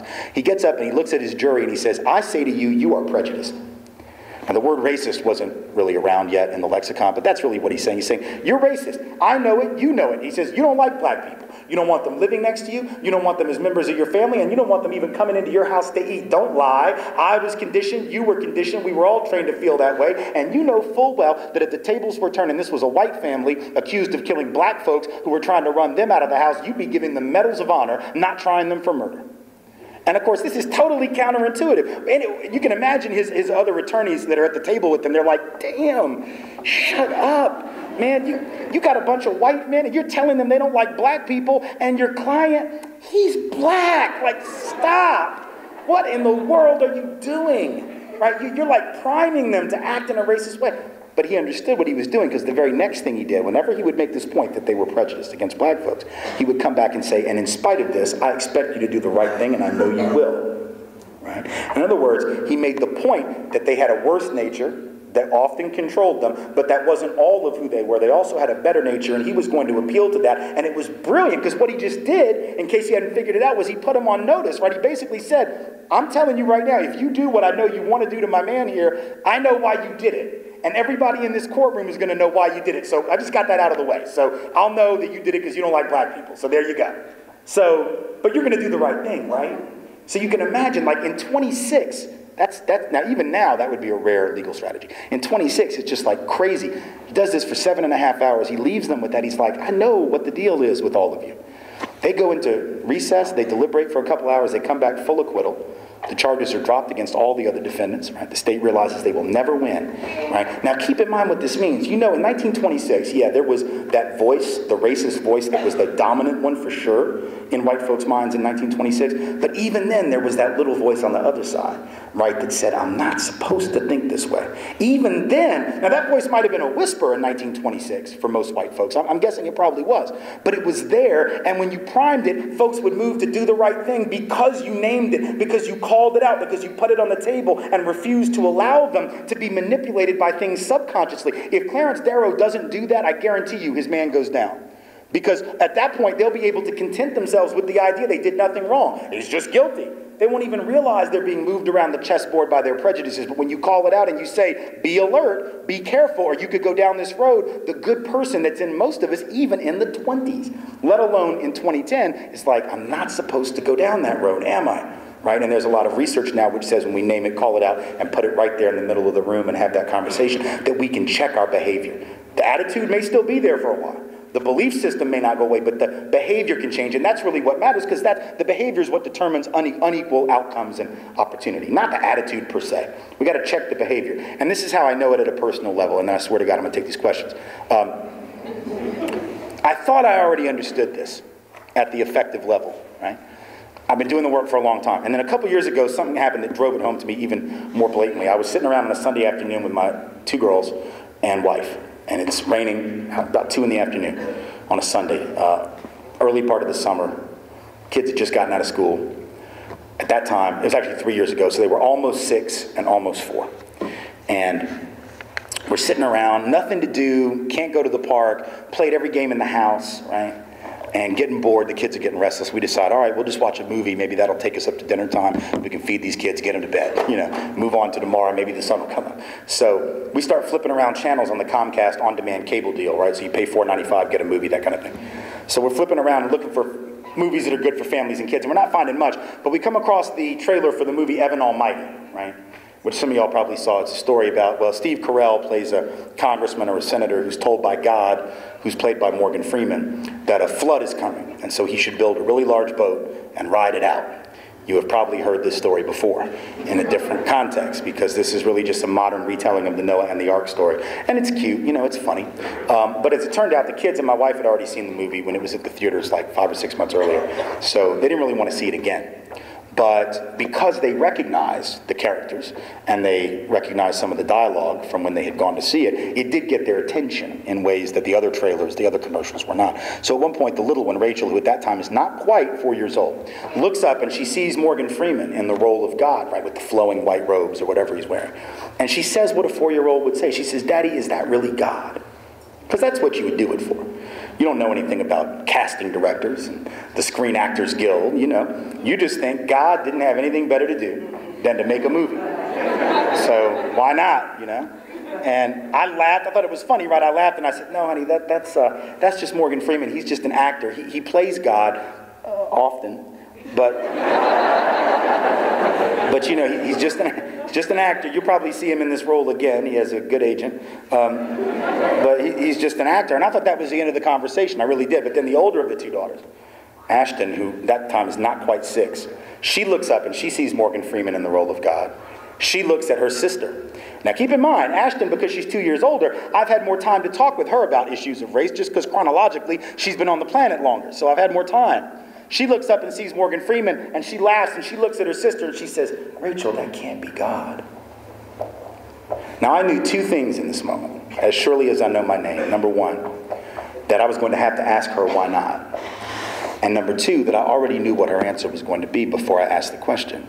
But I had to ask it anyway. I looked over at my wife for some support. Got nothing. Nothing. I look at her, she's got this look on her face, it's like, okay, smartass, this would be your area of expertise. So good luck with that. I'm going to go get the camera and take some pictures, and we're going to scrapbook this precious moment. But I got nothing for you, Chief.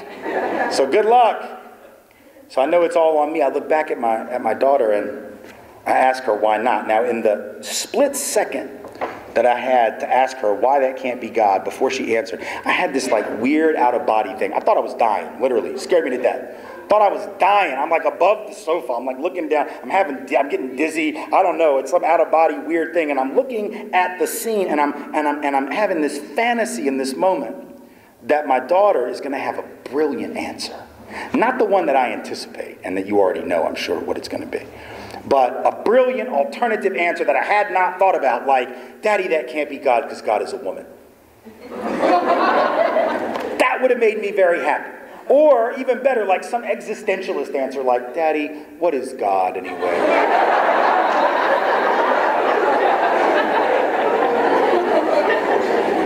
That would have been cool, but like I said, she wasn't even 6, so even though she's pretty bright, Not going to come up with that answer at that age. So I ask her, and all of a sudden she starts to move her mouth. The words start to come out. I'm zapped back into my body. The fantasy is over, and she says, that can't be God because God isn't black. God is white. Really? See, here's the thing, and I don't think it'll surprise you to learn. I don't have in our home, we don't have any racialized images of a deity that would give one the impression that that deity, if that deity be in human form at all, somehow was the racialized equivalent of Santa in the clouds, right? Some white dude who gives out goodies or punishment from above, living in the sky. We don't have any of that imagery. We don't allow any of those children's Bible story picture books that you see when you're a kid. You know, the ones that give the impression, if you didn't know better, that Adam and Eve lived in the Garden of Sweden. We don't have any of that. None of that. We don't allow any of that in the house. Never has it been in our home. But my kids are picking it up somewhere, right? They're seeing it, that imagery in libraries and in bookstores and in churches, and they're seeing it every Christmas when folks send us Christmas cards with pictures of Jesus on them that give you the impression that Jesus was born in Bethlehem, Pennsylvania, right? So the images are affecting the mentality of our children, even in my home, right? Which is explicitly an anti-racist home. Now, understand something. If you were to try to break into my house and hurt my kids, I'll kill you. And I'm not saying that to be all big and bad. I'm not a violent person, but I'm also not a pacifist when it comes to defending my family. I don't have a gun, but I'll find something. And I will throw it at you. And you will die. I mean, I'm just that confident about the velocity with which I will hit you between the eyes with whatever hard object I manage to grab. I'm just that sure of it. But do you understand, the point of me telling this story is something is coming into my house.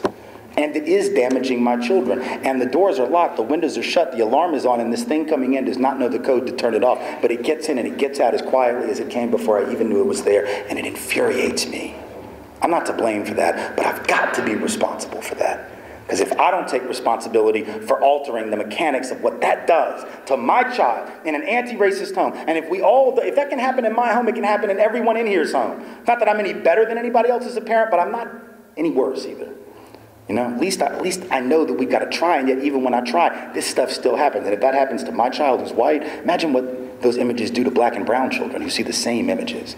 Right? And get the impression of internalized inferiority, internalized distance from a creator, however you interpret that creator. See, this is why we got to understand this. This isn't about other people.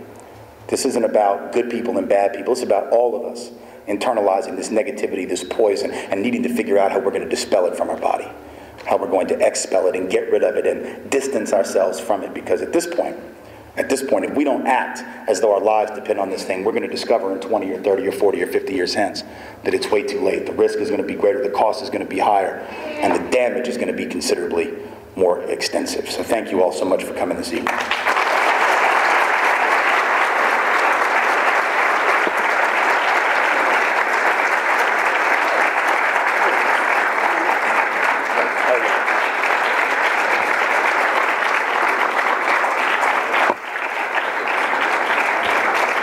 Good afternoon, everyone. My name is Maurice Hall. I'm a faculty member here at Villanova University. First, join me again in thanking our speaker for the night, Tim White.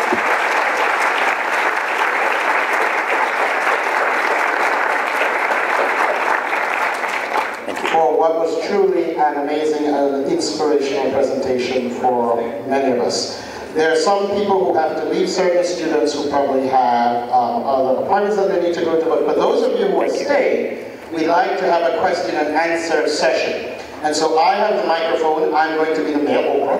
And so as you have questions, I will come to you if you raise your hands, and I will take the question from you, and I see a hand over there. Or I'll be Phil Donahue, is that the other one? Yeah. Phil. Just a quick question. Do you feel in any way that the fact you're white has contributed to your success and credibility as a professional? Absolutely. And if so, do you feel bad at all about that? The answer to the first part is absolutely. You know, I talk pretty good, as we say in the South. And I'm an okay writer. But there are a lot of folks of color who are every bit as good as speakers and every bit as good as writers, every bit as capable to mix, you know, both anger and humor and all the stuff that I try to do that I feel I do pretty well. And they don't get nearly as much attention. So I know that my presence on the stage, not only literally this stage, but figuratively the larger stage of public attention, is only partly about my talent. It's also about whiteness, and it's about being male. It also is because I got started when I was fairly young, so I was able to capitalize on that too. I was able to get out on the lecture circuit when I was 25, 26, when I was real close in age to the students, so that was like another selling point. There's like a lot of them, you know. And so there's no question. The issue about whether I feel bad about it, I feel mindful of it. And the difference between being mindful of it and feeling bad about it is that there isn't really anything that'll come positive out of feeling bad. It is what it is. As long as there's a system of racial privilege and gender privilege and inequality, anything I do in life, I will receive certain privilege in doing it. If I didn't do this and decided to open a restaurant or become a lawyer or anything else I could have done maybe, and at one point thought I might do the lawyer thing, I would have had privilege in that. So it seems to me it's about determining what I'm going to do with the privilege, not whether I'm going to have it. I'm going to have it until the system is fundamentally altered. So the only issue then is if I'm mindful enough about that to be accountable with it and to use it in a way that is accountable and use it in a way that has integrity. And that's a struggle and a challenge. I'm not going to say that I always do that right. Those of us who are white and do this work, whether it's in this generation or generations past as allies, have made tons of mistakes. I write about some of mine in my book, White Like Me, which is out there, my memoir. I talk about some of the huge mistakes I've made in the process of trying to do this work and the things I've learned from those mistakes. And I continue to make mistakes and continue to learn. But part of taking responsibility is being willing to do that and being willing to screw up and then get called on it by people of color and take the criticism and the feedback for what it is, which is a real gift. And so I don't feel bad about it, but I am mindful and I am cognizant of the fact that that happens. And every day I wake up and I try to do it better than I did the day before and the week before and the month before and the year before. And that means checking in with folks of color.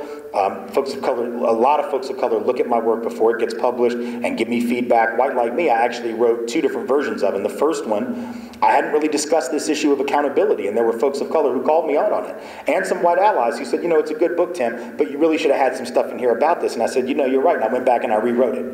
And I was lucky enough to have a publisher that would let me do that. But I went back and I said, I got to change some stuff in a second edition. We need to add some things because I dropped the ball on some stuff. And so to me, that was like, okay, I've got this privilege. Now I got to use it. To use it, I've got to be able to listen to the criticism and to the feedback. And I try to do that. And sometimes I do it better than other times. But I think that's part of it is being open to that. So yeah. Next Thank you. We have another question over here. Cool. Yeah, how you doing, Tim? Good. My name is Ron Whitaker, graduate student from the University of Pennsylvania. And my question is, how do we engage in this dialogue outside of the classroom? And I'm coming from the context of specifically even talking to African Americans, because from my history, even African Americans do not want to engage in this conversation because they have the Lexus. I think that there's a lot of reasons why folks don't want to engage. There are a number of reasons why white folks don't want to, and there are a number of reasons why folks of color don't, when they don't. For white folks, I think the reason, and understanding these reasons is important to figuring out how to break through it. For white folks, from what I have seen, both from the research and also just anecdotally my own experience, white folks shut down because we're deathly afraid that we're going to say something stupid that sounds racist and we're going to get called out. Like, oh my God, I'm going to say the wrong thing, and they're going to think I'm racist, and I'm really not, and blah, blah, blah, blah. Right? That's one of the reasons. Another reason we shut down is because, frankly, there's a material stake that we have in maintaining things as they are. Now, we may not think about that consciously. I'm not saying that white folks walk around going, I'm going to keep my stuff and make more of it and lord it over people of color. I don't think there's that consciousness necessarily. There is for some people. But, you know, at some level, I think that most white Americans do know more about this than we let on. I think we do understand the extent of inequity, because it's hard not to. Like, if you're a sentient sort of at all paying attention person, you can look around and see the disparity. So you have to maybe rationalize it to yourself. You might have to try to explain it away, but at some point you do see it. So I think there's an extent to which white folks shut down because they don't want to give up the advantage. And then there's the third reason why whites shut down, which is once you acknowledge the problem, that it's a real thing in society, and you're a good person, now you're on the hook. See, if you were a sociopath, you wouldn't care. That's the good news. Most of us are not sociopaths. The bad news about us not being sociopaths is that good people have a special psychological incentive to push badness away. I don't want to think about that, because if I acknowledge there's an injustice and that I actually benefit from it, then I have to do something as a good person. And that is scary. James Baldwin talked about it as the fear of being turned away from the welcome table of white society. My family, my friends, people will turn their back, they won't get it, so I shut down. For people of color, the fears are different. Sometimes it is indeed that if they've sort of made it at one level, they sort of have the ability to believe that they're past this issue. So, for example, after the election, Will Smith now, and I know I'm talking about someone from the area, but still, Will Smith made the comment, right, that he made this comment on Oprah, that what he liked about Obama was that, and these are his words, not mine, now all our excuses are gone. Now that's heavy, right? When a person of color said, now all our excuses are gone, I think about that, you know, that I mean, I guess when you make 20 mil of film, you know, it's easy to not really think about some stuff. I understand that, black, white, or otherwise. I get it, you know. But when you say excuses, it's almost like you're saying all that racism stuff was just stuff we said as an excuse to not work, which is horribly insulting, right, to the work that peoples of color have done. And I'm sure he didn't mean it to be insulting, but it's that, you know, that, wow, when you have, and then for him not to even really think about how he got where he is. He's a really good actor. He's a really good actor. I'm just going to say that, right? But now, why did he become big as a rapper? Why? Well, because he was safe for white folks.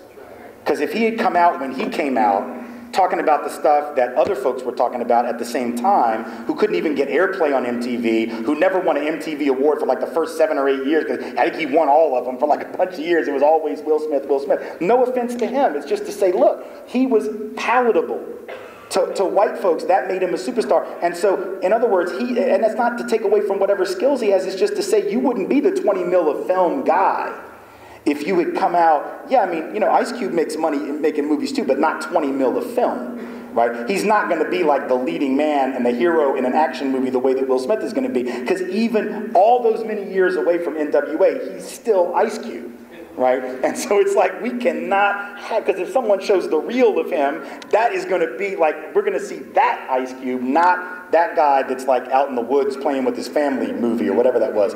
You know, so I just think we have to, and so some people of color don't want to talk about it because of that. Other folks of color don't want to talk about it because they know that if they do bring it up, that they might be shut down, retaliated against, to assume that they're exaggerating, and that takes a psychological toll on people to have people basically go, yeah, whatever, I'm not listening to your life story. Wow, that's heavy. Other people of color don't want to talk about it because it scares the hell out of them. I mean, I've had conversations with black parents who are the parents of a kid in my kindergarten class, and we were talking about, I was doing a training at the school and with the parents and with the teachers about how to talk about these issues with young kids, and they were saying that they were afraid to talk to their children. The little boy's like 6 or 7 or whatever. I think he just turned 7. No, he's not. He's still 6. And they were saying, you know, like, we know we need to talk to him about these issues, but we're afraid that if we talk to him about things like discrimination and racism, that he's going to get scared, which is a perfectly logical thing for a family of color to wonder about. Like, am I going to traumatize my kid telling them about what's happened historically and what still happens? And I said, you know, I understand that makes perfect sense. I can't really relate to that fear because it's different, right? But I absolutely understand, as someone who's Jewish, I understand that, you know, to talk to little kids about the Holocaust, that's scary. To, you know, I should say the Holocaust of European Jewry, because there have been many. Sometimes we take the term for ourselves and make it like we're the only ones, which is wrong. But the Holocaust of European Jewry is one that it was scary to me when I first learned about it. But there are ways to have the conversation. And what I told these parents was, we have to realize that to the young mind, the most important thing is not that they know what was done to their group. It's they need to know what their group did to fight back, to resist, to overcome. The resistance narrative, right, is more important than the victimization narrative. You got to tell about the victimization. You can't gloss over it, right? Especially when little kindergarten kids were already doing MLK celebrations and stuff. So they got to know he was fighting for something, and they got to sort of figure out what that was, and you got to tell them. But at some point, you also have to talk about not just King, but what did average everyday folks, whose names we might not remember, do to resist? Because then it takes that person of color from being the object of history, against whom stuff is done, to whom stuff is done, and makes them a subject of their history where they get to make choices and they have agency and they did things, and that way I don't have to be disempowered. For a white kid, there's a parallel conversation, which is a way to avoid guilt, because that's another thing that shut white folk down. White folks learn about, oh my God, I feel so terrible about what my people did. The only way we get, that doesn't help anybody. That never liberated anybody from oppression. It never changed the system, right? Again, guilt versus responsibility. But what white folks do need to hear is that there have been white folks all through history. Not enough, sure, but there have always been white folks who stood up as allies in solidarity with people of color, going back to the colonies, going back to the conquest of indigenous land, to the system of enslavement, to the theft of half of Mexico, to the internment of Japanese Americans, to the conquest and really the rape of the Philippines, which is what we did at the turn of the century. I mean, just the stuff that was done. There have always been white folks who said no. And if I'm a white kid, 7, 8 years old, and I learn about the no, as opposed to just the silent okay, then I realize I have choices to make. So we just have to really reorient our own conversation. I think the way we're going to break through that conversation is to talk about that resistance narrative, to talk about the ally narrative, so that white folks don't get bogged down. They realize, okay, I've got role models I can follow that are different from the ones that I was given. Right? And we just have to be willing to go first. So if we're going to lead one of those dialogues or conversations, we have to be willing to put our stuff out there if we're going to have anybody else do it. Nobody wants to go first. That's why I try to go first, and I try to get my stuff out there in my books and in my speeches. And then other folks, you can have your own conversations, and hopefully it's a model for how you can do that. You don't have to be afraid, you know. And like I told one of the other groups earlier, the irony of white and black folks and other people of color shutting down. White folks shut down, like I said, mostly because they're afraid of making a mistake and being thought of as racist. What's interesting is the research says that when white folks shut down and don't talk about race, even when it's obviously in the room, that's the very moment where people of color assume they are racist, right? So there's like an irony in that. White folks are, oh, I don't want to seem racist, so I won't say anything. And black and brown folks are like, see, that's why you're not saying anything. So it feeds a cycle, right? We have to be willing to take risk if we're going to break through that. Yes, next. There are about 6 people okay. lined up so far for questions. That's great. Hello, Mr. Wise. My name is Mitchell Nagby. I'm an undergrad here. You spoke a lot about the issues facing our society. I just would like to know, what do you think are some of the solutions or steps we can take to reach that awareness that you speak of? Well, I will tell you a few things, some of which I've alluded to. I mean, obviously, first, I think we have to take some personal inventory of where we're at on these issues and why, so that we can really check our own tendencies and our own scapegoating, stereotyping tendencies. That's white folks with regard to race. It's all folks with regard to gender, you know, particularly men, all men with regard to gender. It's all people who have some money with regard to class. So we all need to take some inventory of our own internalized bias. Beyond that, I think we need to start right where we are. So here we are in an institution. I know some of you have come over from other institutions as well, or you operate in multiple institutions, workplaces outside of this university. I think we need to take stock of the policies, the practices, and the procedures. Some of them are formal, some of them are informal, and determine which of those things furthers the goal of racial equity and inclusion and equity, and which of those detract from it. You know, you have here at the school, you have a beautiful mission statement, very colorful, very, just like all college mission statements. It's beautiful, it's poetic. But are we really operationalizing that? Is there really a policy in place, for example, to make sure that everything from recruitment and admission standards to hiring and tenuring and promotion standards to how curriculum gets chosen to what the qualifications are for staff positions to the way that community service is done? I talked about this earlier in the first group I met with today. We have, I know there's a lot of service learning and community service here. What's the mentality that folks take to that work? Is it a charity mindset or a solidarity mindset? Because see, the charity mindset says we're going to go help these poor people. The solidarity mindset is we're going to go work with these individuals to change the social systems that created the situation they're in. Right? There's a very fundamentally, and on most service learning and community service work, though it's very good and very nice, often is not viewed that way. It's viewed as a one-way street. We've got something, you need it, we're going to do it, and we're going to feel good about it. And we might even get a grade for it. That's what service learning does. We're going to go and it's going to actually be graded. But it's going to be graded by the professor, not the people to whom the service was provided. That's crazy. Like if I provide a service in a community, they need to tell me if I did a good job. And if I didn't, they fail me. And if they say I did, then I get the A, right? But I mean, ultimately, it's like when I go down to build houses in New Orleans after Katrina, am I sitting there and learning from the elders in that community? Am I listening to the wisdom, the collected wisdom of the people who were there before I got there and who were going to be there after I leave about what they really need and what they're really about and what their community really needs most, both structurally and from us?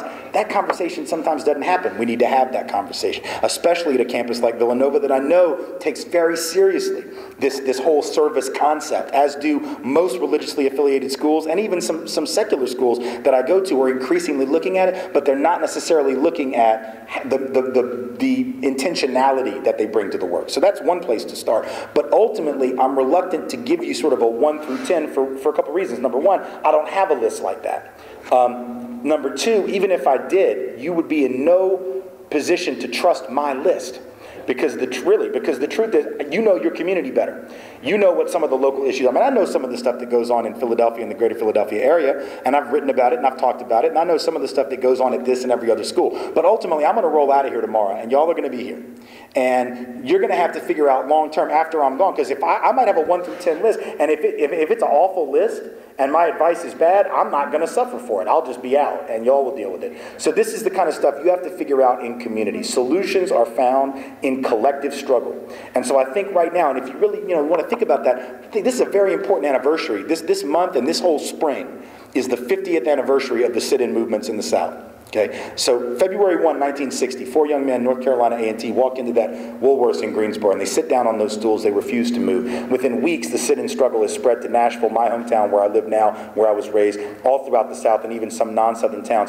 So you have this, and then within a few months, the Student Nonviolent Coordinating Committee is formed after Ella Baker, longtime freedom fighter, calls this group of young people. Ella Baker had been doing the work for, at that point, like 20 years, maybe longer, 30 years. And she basically says to herself and to all of her colleagues in the struggle, SCLC, NAACP, basically says, I don't trust all of us old heads who've been doing this work for 3 decades to get it right.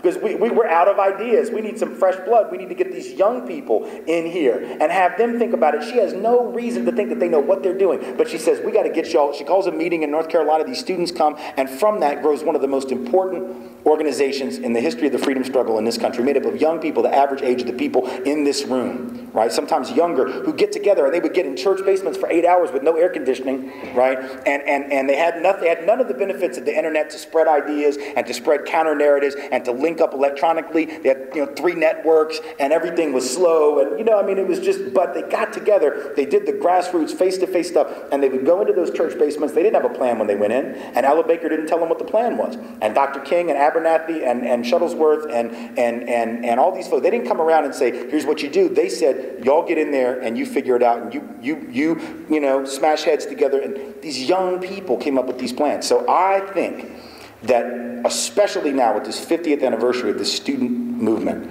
being so prevalent in our country, this is the perfect time for us to have the same confidence and the same faith in young people. And I have that faith. I'm not trying to compare myself to Ella Baker at all, because I will never be 1/10 the freedom fighter that she was. But as an older person who's been in the struggle for a little while, I can look at it and say that I trust the young people in this room, and even the young people that I meet that are like high school and middle school age, to be able to sit down and say, okay, here's the problem, so maybe I can serve as a diagnostician. I can come in and say, here's one way to look at the problem or to conceptualize it, but ultimately you can't trust the expert from the outside to give you the answer, because there's too much at stake. It's one thing, if you're getting a surgery, you want the surgeon to know all the answers. You want the doctor to both diagnose and operate, although usually the diagnostician is not the surgeon. Correct? The diagnostician tells you what's wrong, and then he turns it over, or she turns it over to the surgeon, and then he or she does the actual surgery. So we all have our own little areas of specialization. In this situation, unlike a medical situation, we all have got to be involved in coming up with these solutions. So a couple of those big picture items, looking at the way community service and service learning is done, looking at the policies, the practices, the procedures, and figuring out which ones further equity, which ones detract from them. The ones that further them, we strengthen. The ones that detract, we get rid of and replace with others. And that's the work that you all can begin to do right here at Villanova. Next question. How are you? My name is Sarah Clark. I am an undergraduate student here at Villanova, and I want to say thank you for coming, one. And I had a question about, you say that I just was listening to you, and my question got rephrased a little bit. You say that you think that we need to sit in rooms together and develop these ideas. However, my question to you is, you seem to be very open, and you said that you've spoken to many Black people or African American people, whatever you'd like to say, about issues of race. How did you find those Black people to talk to? How did you shape those conversations? Because right now I feel that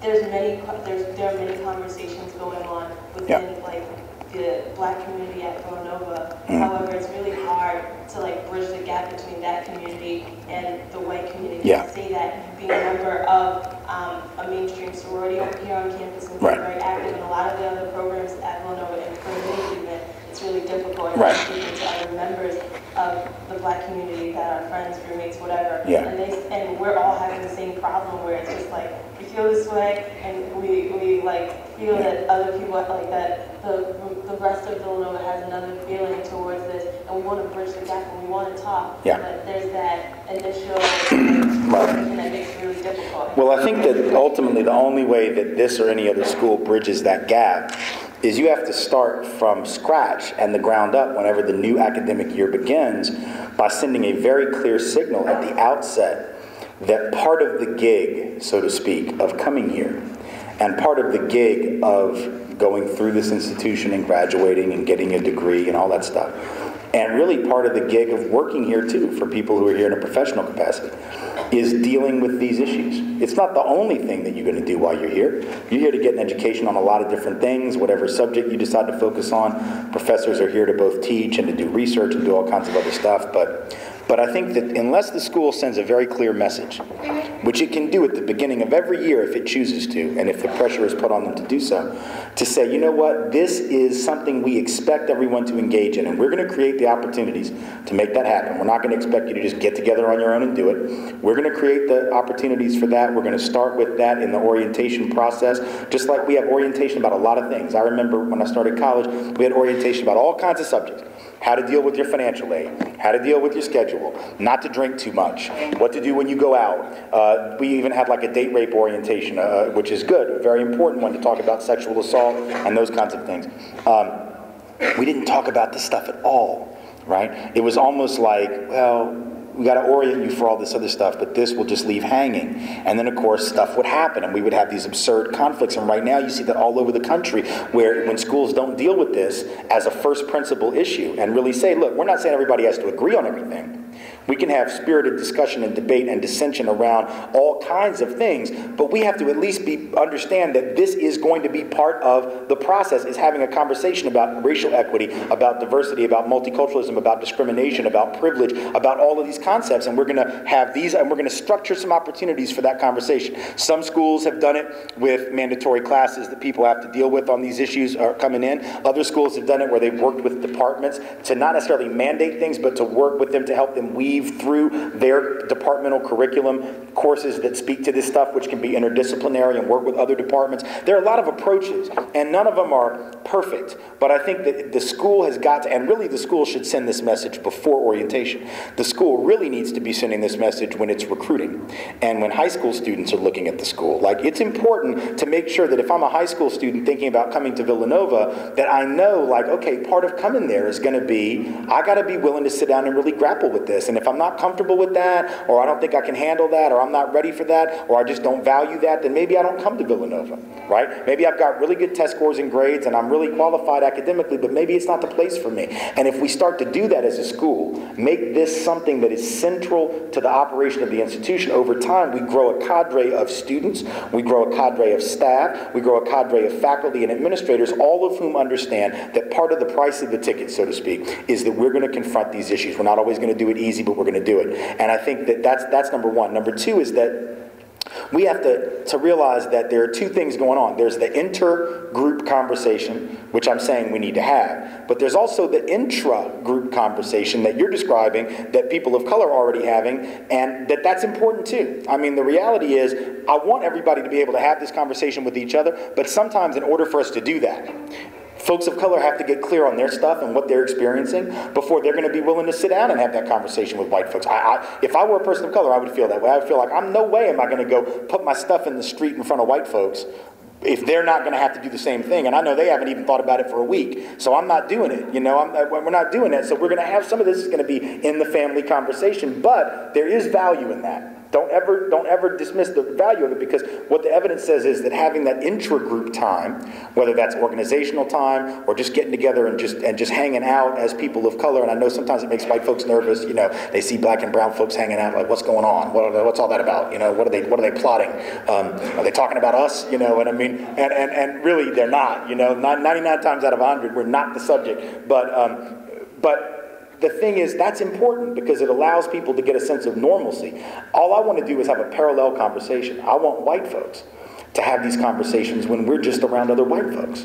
See, and we really don't do that, but white folks need to have conversations about allyship. White folks have to have conversations about, what am I going to do to be in solidarity with people of color? I think men should do this. I've seen a lot of this on campus around the country, where men are getting together and forming like men against sexism groups or men against violence against women groups or whatever. These are groups that are made up of men, and the whole point is, as men, to stand up against sexist mistreatment of women. Now, are women willing to, or open to come to those meetings? Yeah, but most women are like, cool, y'all do what you need to do. We're going to check in with you because we want to make sure you're not going off the rails and doing something crazy. But for the most part, we're glad that you are doing this as men. And I think white folks could be doing a similar parallel conversation. My guess is, if white folks start to have that conversation and people of color continue to have the one they're already having, then we can get some of the nonsense out of the way early. And that'll make it easier to come together. We'll be able to have an interracial conversation better once we've had some of the intra.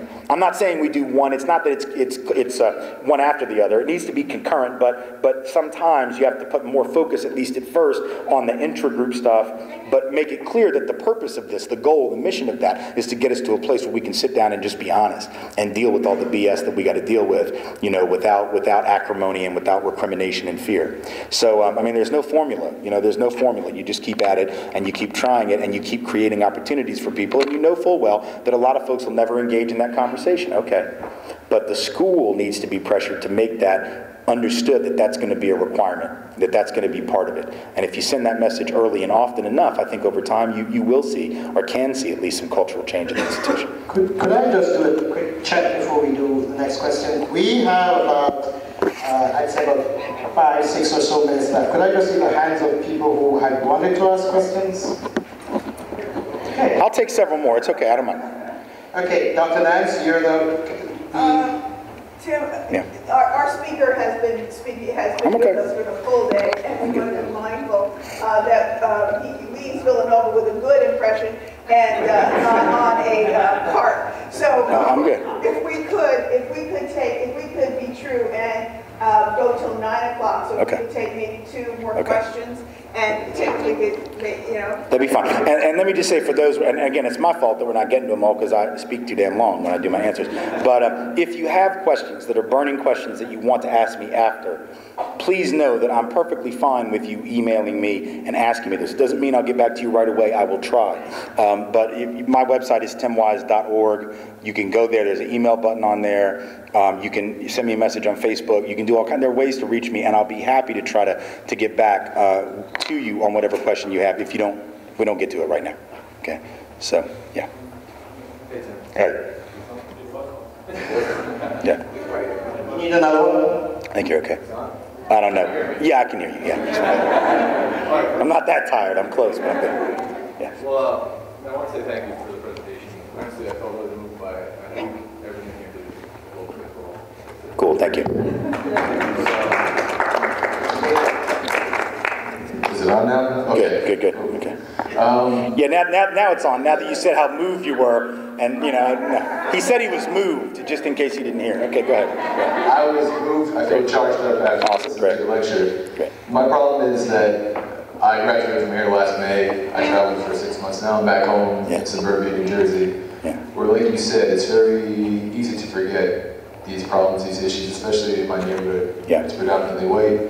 And you know, my question is, how do I break through? Like, do you have any practical advice? Because you know, it's not so much that people are mean, like you said. It's more apathy is the biggest problem to me. And how do you get people to care who don't have to care? Especially in a small household level almost. I think what we have to do is, number one, wherever we are, we need to do a little digging around and investigating to find out who are some of the folks in the general community, either directly or close by, who are already working on some of these issues, because I don't know of a single community anywhere where there aren't such people. I mean, they're there, whether it's the handful of people of color who live in an area or even some white allies. It might be church groups and synagogue groups, mosque groups, it might be youth organizations. I mean, there's somebody doing something. So number one is to find out who those people are and figure out, okay, how can I connect to their efforts? How can I be part of their efforts and really help this conversation move forward? Because I guarantee you, they're probably looking for you as much as you'd be looking for them, and they need folks to really be part of that conversation. That's number one. Number two, I think, is that we have to recognize that all the institutions that exist in our community, whether it's the schools our kids attend, if we have kids, whether it's the place where we work, whether it's the neighborhood where we live, that there are going to be opportunities for us to jump into this conversation or to help further this conversation. In the schools, even if our kids don't go to the schools, if we live in a community, we have a stake in the schools and what they're doing and what they're not doing. We have an interest in what's going on in that school system, even if we don't have a kid in it, because we don't have kids yet, or our kids go to a different school somewhere else, or our kids graduated and we're older. So getting into that conversation, going to school board meetings and really raising these issues about, how are we dealing with issues of race and ethnicity in our classroom, both in terms of the curriculum plus what's going on in terms of discipline. Is the discipline handed out fairly? Because we know the studies say it's not. Is the tracking being done in a way that's racially disparate? We know the studies say that it probably is.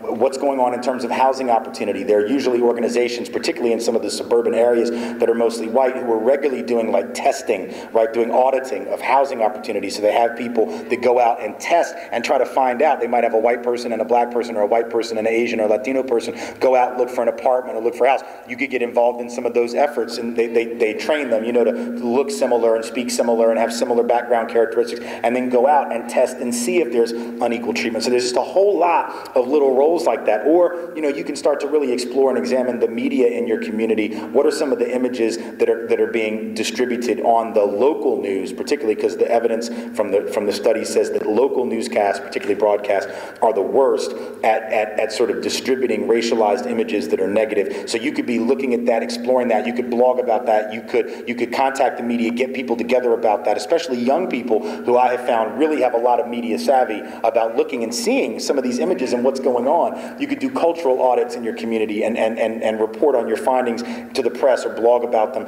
Right now, that's the good thing about blogging. I mean, yeah, people can blog and like just have crazy stuff in there, but you also have the opportunity to really share some counter knowledge and some stuff that people haven't thought of. And when I was teaching at Smith briefly in the School of Social Work, just as an adjunct in the summer of '05, what we had our students do is, I was the white professor, there was a professor of color. We teamed up in all these different sections. There were teams, and we had our students go out in Northampton, Mass, which to white folks is like progressive nirvana, right? White folks think it's like the place, and people of color not so much. Like there are things about it they like, but they're also like, wow, this is really not so cool for the rest of us because it's really white, even though it's progressive. So we had our students go out and look around and explore the cultural, what was there, what wasn't, what products are available in the stores, what products aren't, what do the Hallmark cards have and who do they not have represented, things like that. What magazines can you find and what magazines can you not find? Are there hair care products and things for black women as opposed to just white women? I mean, things that the white folks had never thought about. And sometimes you'd find stuff, but yeah, not in really good supply, or you'd find just all these cultural indicators that would make white folks maybe feel comfortable, but the people of color would go, I don't know about this. So they're just all those different options. But I think finding some like-minded people, whether they're of color, whether they're white allies, maybe in the religious community, maybe in the school community, maybe in some activist organizations, a place to start. Yeah. This is the last question for the evening. Okay. Good evening and thank you. I've been working in human rights and around race and racism most of my life, since I was a teen. And what I really haven't heard about tonight was all the institutional racism practiced in this country, whether it be the criminal justice system, where we incarcerate an overwhelming number of men of color, or it's our drug disparity laws, or other areas like this. I heard a report recently that says we've increased hate groups in the last 18 months by 300 from 400 that were counted just a few years ago. So the dialogue, I think, is vital, but what I don't hear us talking about is all the socially acceptable ways we have practiced racism and continue to support in this country with our laws and our practices. Right. I just wanted to... Absolutely. Well, I was hoping that would be what folks knew I was getting at when I talked about the racial profiling and the job discrimination and the housing discrimination stuff. That obviously I meant by that institutional practices, but I could have been clearer on it, I'm sure. There's so much more to it, obviously. I mean, there's the whole criminal justice piece. I talked about only the sort of profiling piece and law enforcement at the top end. The bigger end is, for instance, that, and we really ought to make sure we know this, 1964, which was 4 years before I was born, 2 out of 3 people locked up in this country, jail or prison, local, state, federal, were white. 1/3 were people of color, mostly black, some Latina. By 1994, so 30 years later, and still today, about 2/3 are people of color, 1/3 are white. Now, there are only 2 possible explanations. Number one, around 1965, white folks woke up from a deep criminal slumber and said, we're done, no more crime. We're going to shape up and fly right, as my mama used to say. And then black folks heard the news and said, well, now, hell, if y'all aren't going to do the crime, we'll go do it because somebody's got to do it. That would explain it. Like, white folks got our stuff together, people of color went crazy. Of course, that's not the explanation. The other explanation is the accurate one, which is that the percentage of crime done by whites and people of color didn't really change all that much in that 30-year period. The Latino share went up because the Latino population went up, but not enough to explain that shift, 2-to-1 to 2-to-1. Or 2-to-1 to 1-to-2, as it turned out. What it was a concentration of resources in certain communities and not others. So, according to the data, white folks are about 70% of all the drug users in the country. Non-Hispanic whites, that being the term the census gives us, 70% of all the drug users, which is actually more than our share of the population, which is 67%. So we're actually a little disproportionately likely to use. But we're only about 10% of the people incarcerated in a given year for a drug possession offense. Blacks and Latinos combined are 23 to 25% of the users. They are about 90% of the people locked up in a given year on a drug possession offense. So something's going on, and it isn't about drugs, and it isn't about safety. It's a mechanism of social control. And I will leave it to your imagination, all of you, to figure out why after 1964 the society needed new mechanisms of social control. I think we know the answer. I'm not implying conspiratorial stuff here. This is sociological functionalist theory is what this is. Functionalist theory says that systems stay in place because they work for certain people. And indeed they do. The system works for those at the top, those who have power, so there's no need to change it. When the Rockefeller drug laws first came in, those first few years they were catching a lot of white kids in Greenwich Village who were getting high, and a lot of the parents who had power were like, this isn't what we meant. All right, when we said crack down on drugs, we didn't mean our children who were just smoking a little weed. That's not what we mean. So then they changed the focus of the law. But the law stayed because then it became functional for, or similar laws stayed because they became functional. They worked for people. It's why we keep the SAT, the ACT, the GRE, the MCAT, the LSAT. Every administrator at a college knows that these are not good indicators of ability. They know that. They weren't even crafted to be. These tests were only intended to tell us about the very next year of school. So the SAT at best can predict your freshman grades. It was never intended to predict anything else. And yet we have schools that use that as a primary selection criteria. Law schools know that the LSAT has no correlation to future legal success. It doesn't even have a correlation with law school graduation that's significant. It has no correlation with 3-year grades. It has correlation with the first-year grades after you've taken the test, and even then it's pretty weak. It's a pretty weak correlation. GRE doesn't tell you anything about anything. It's an absolutely pathetic test. Absolutely pathetic. The average correlation between the GRE score and your grades, your first year of grad school, is 9%. Right? I mean, it's just absolutely abysmal. Right? So, in any event, but why do we use them? It's institutional racism. It's not over bigotry. It's institutional because it works for certain people. The people who benefit are the people who are the dominant group. It works for them. They had the best opportunity, so they're going to do best on the test. So is it bigotry? No. Is it overt hatred? No. But it is a form of institutional inequity. The Old Boys Network and jobs, same thing. Most jobs, white collar or blue collar, interestingly, are filled through networking and word of mouth. So that, and this is something to think about when we have a stimulus bill.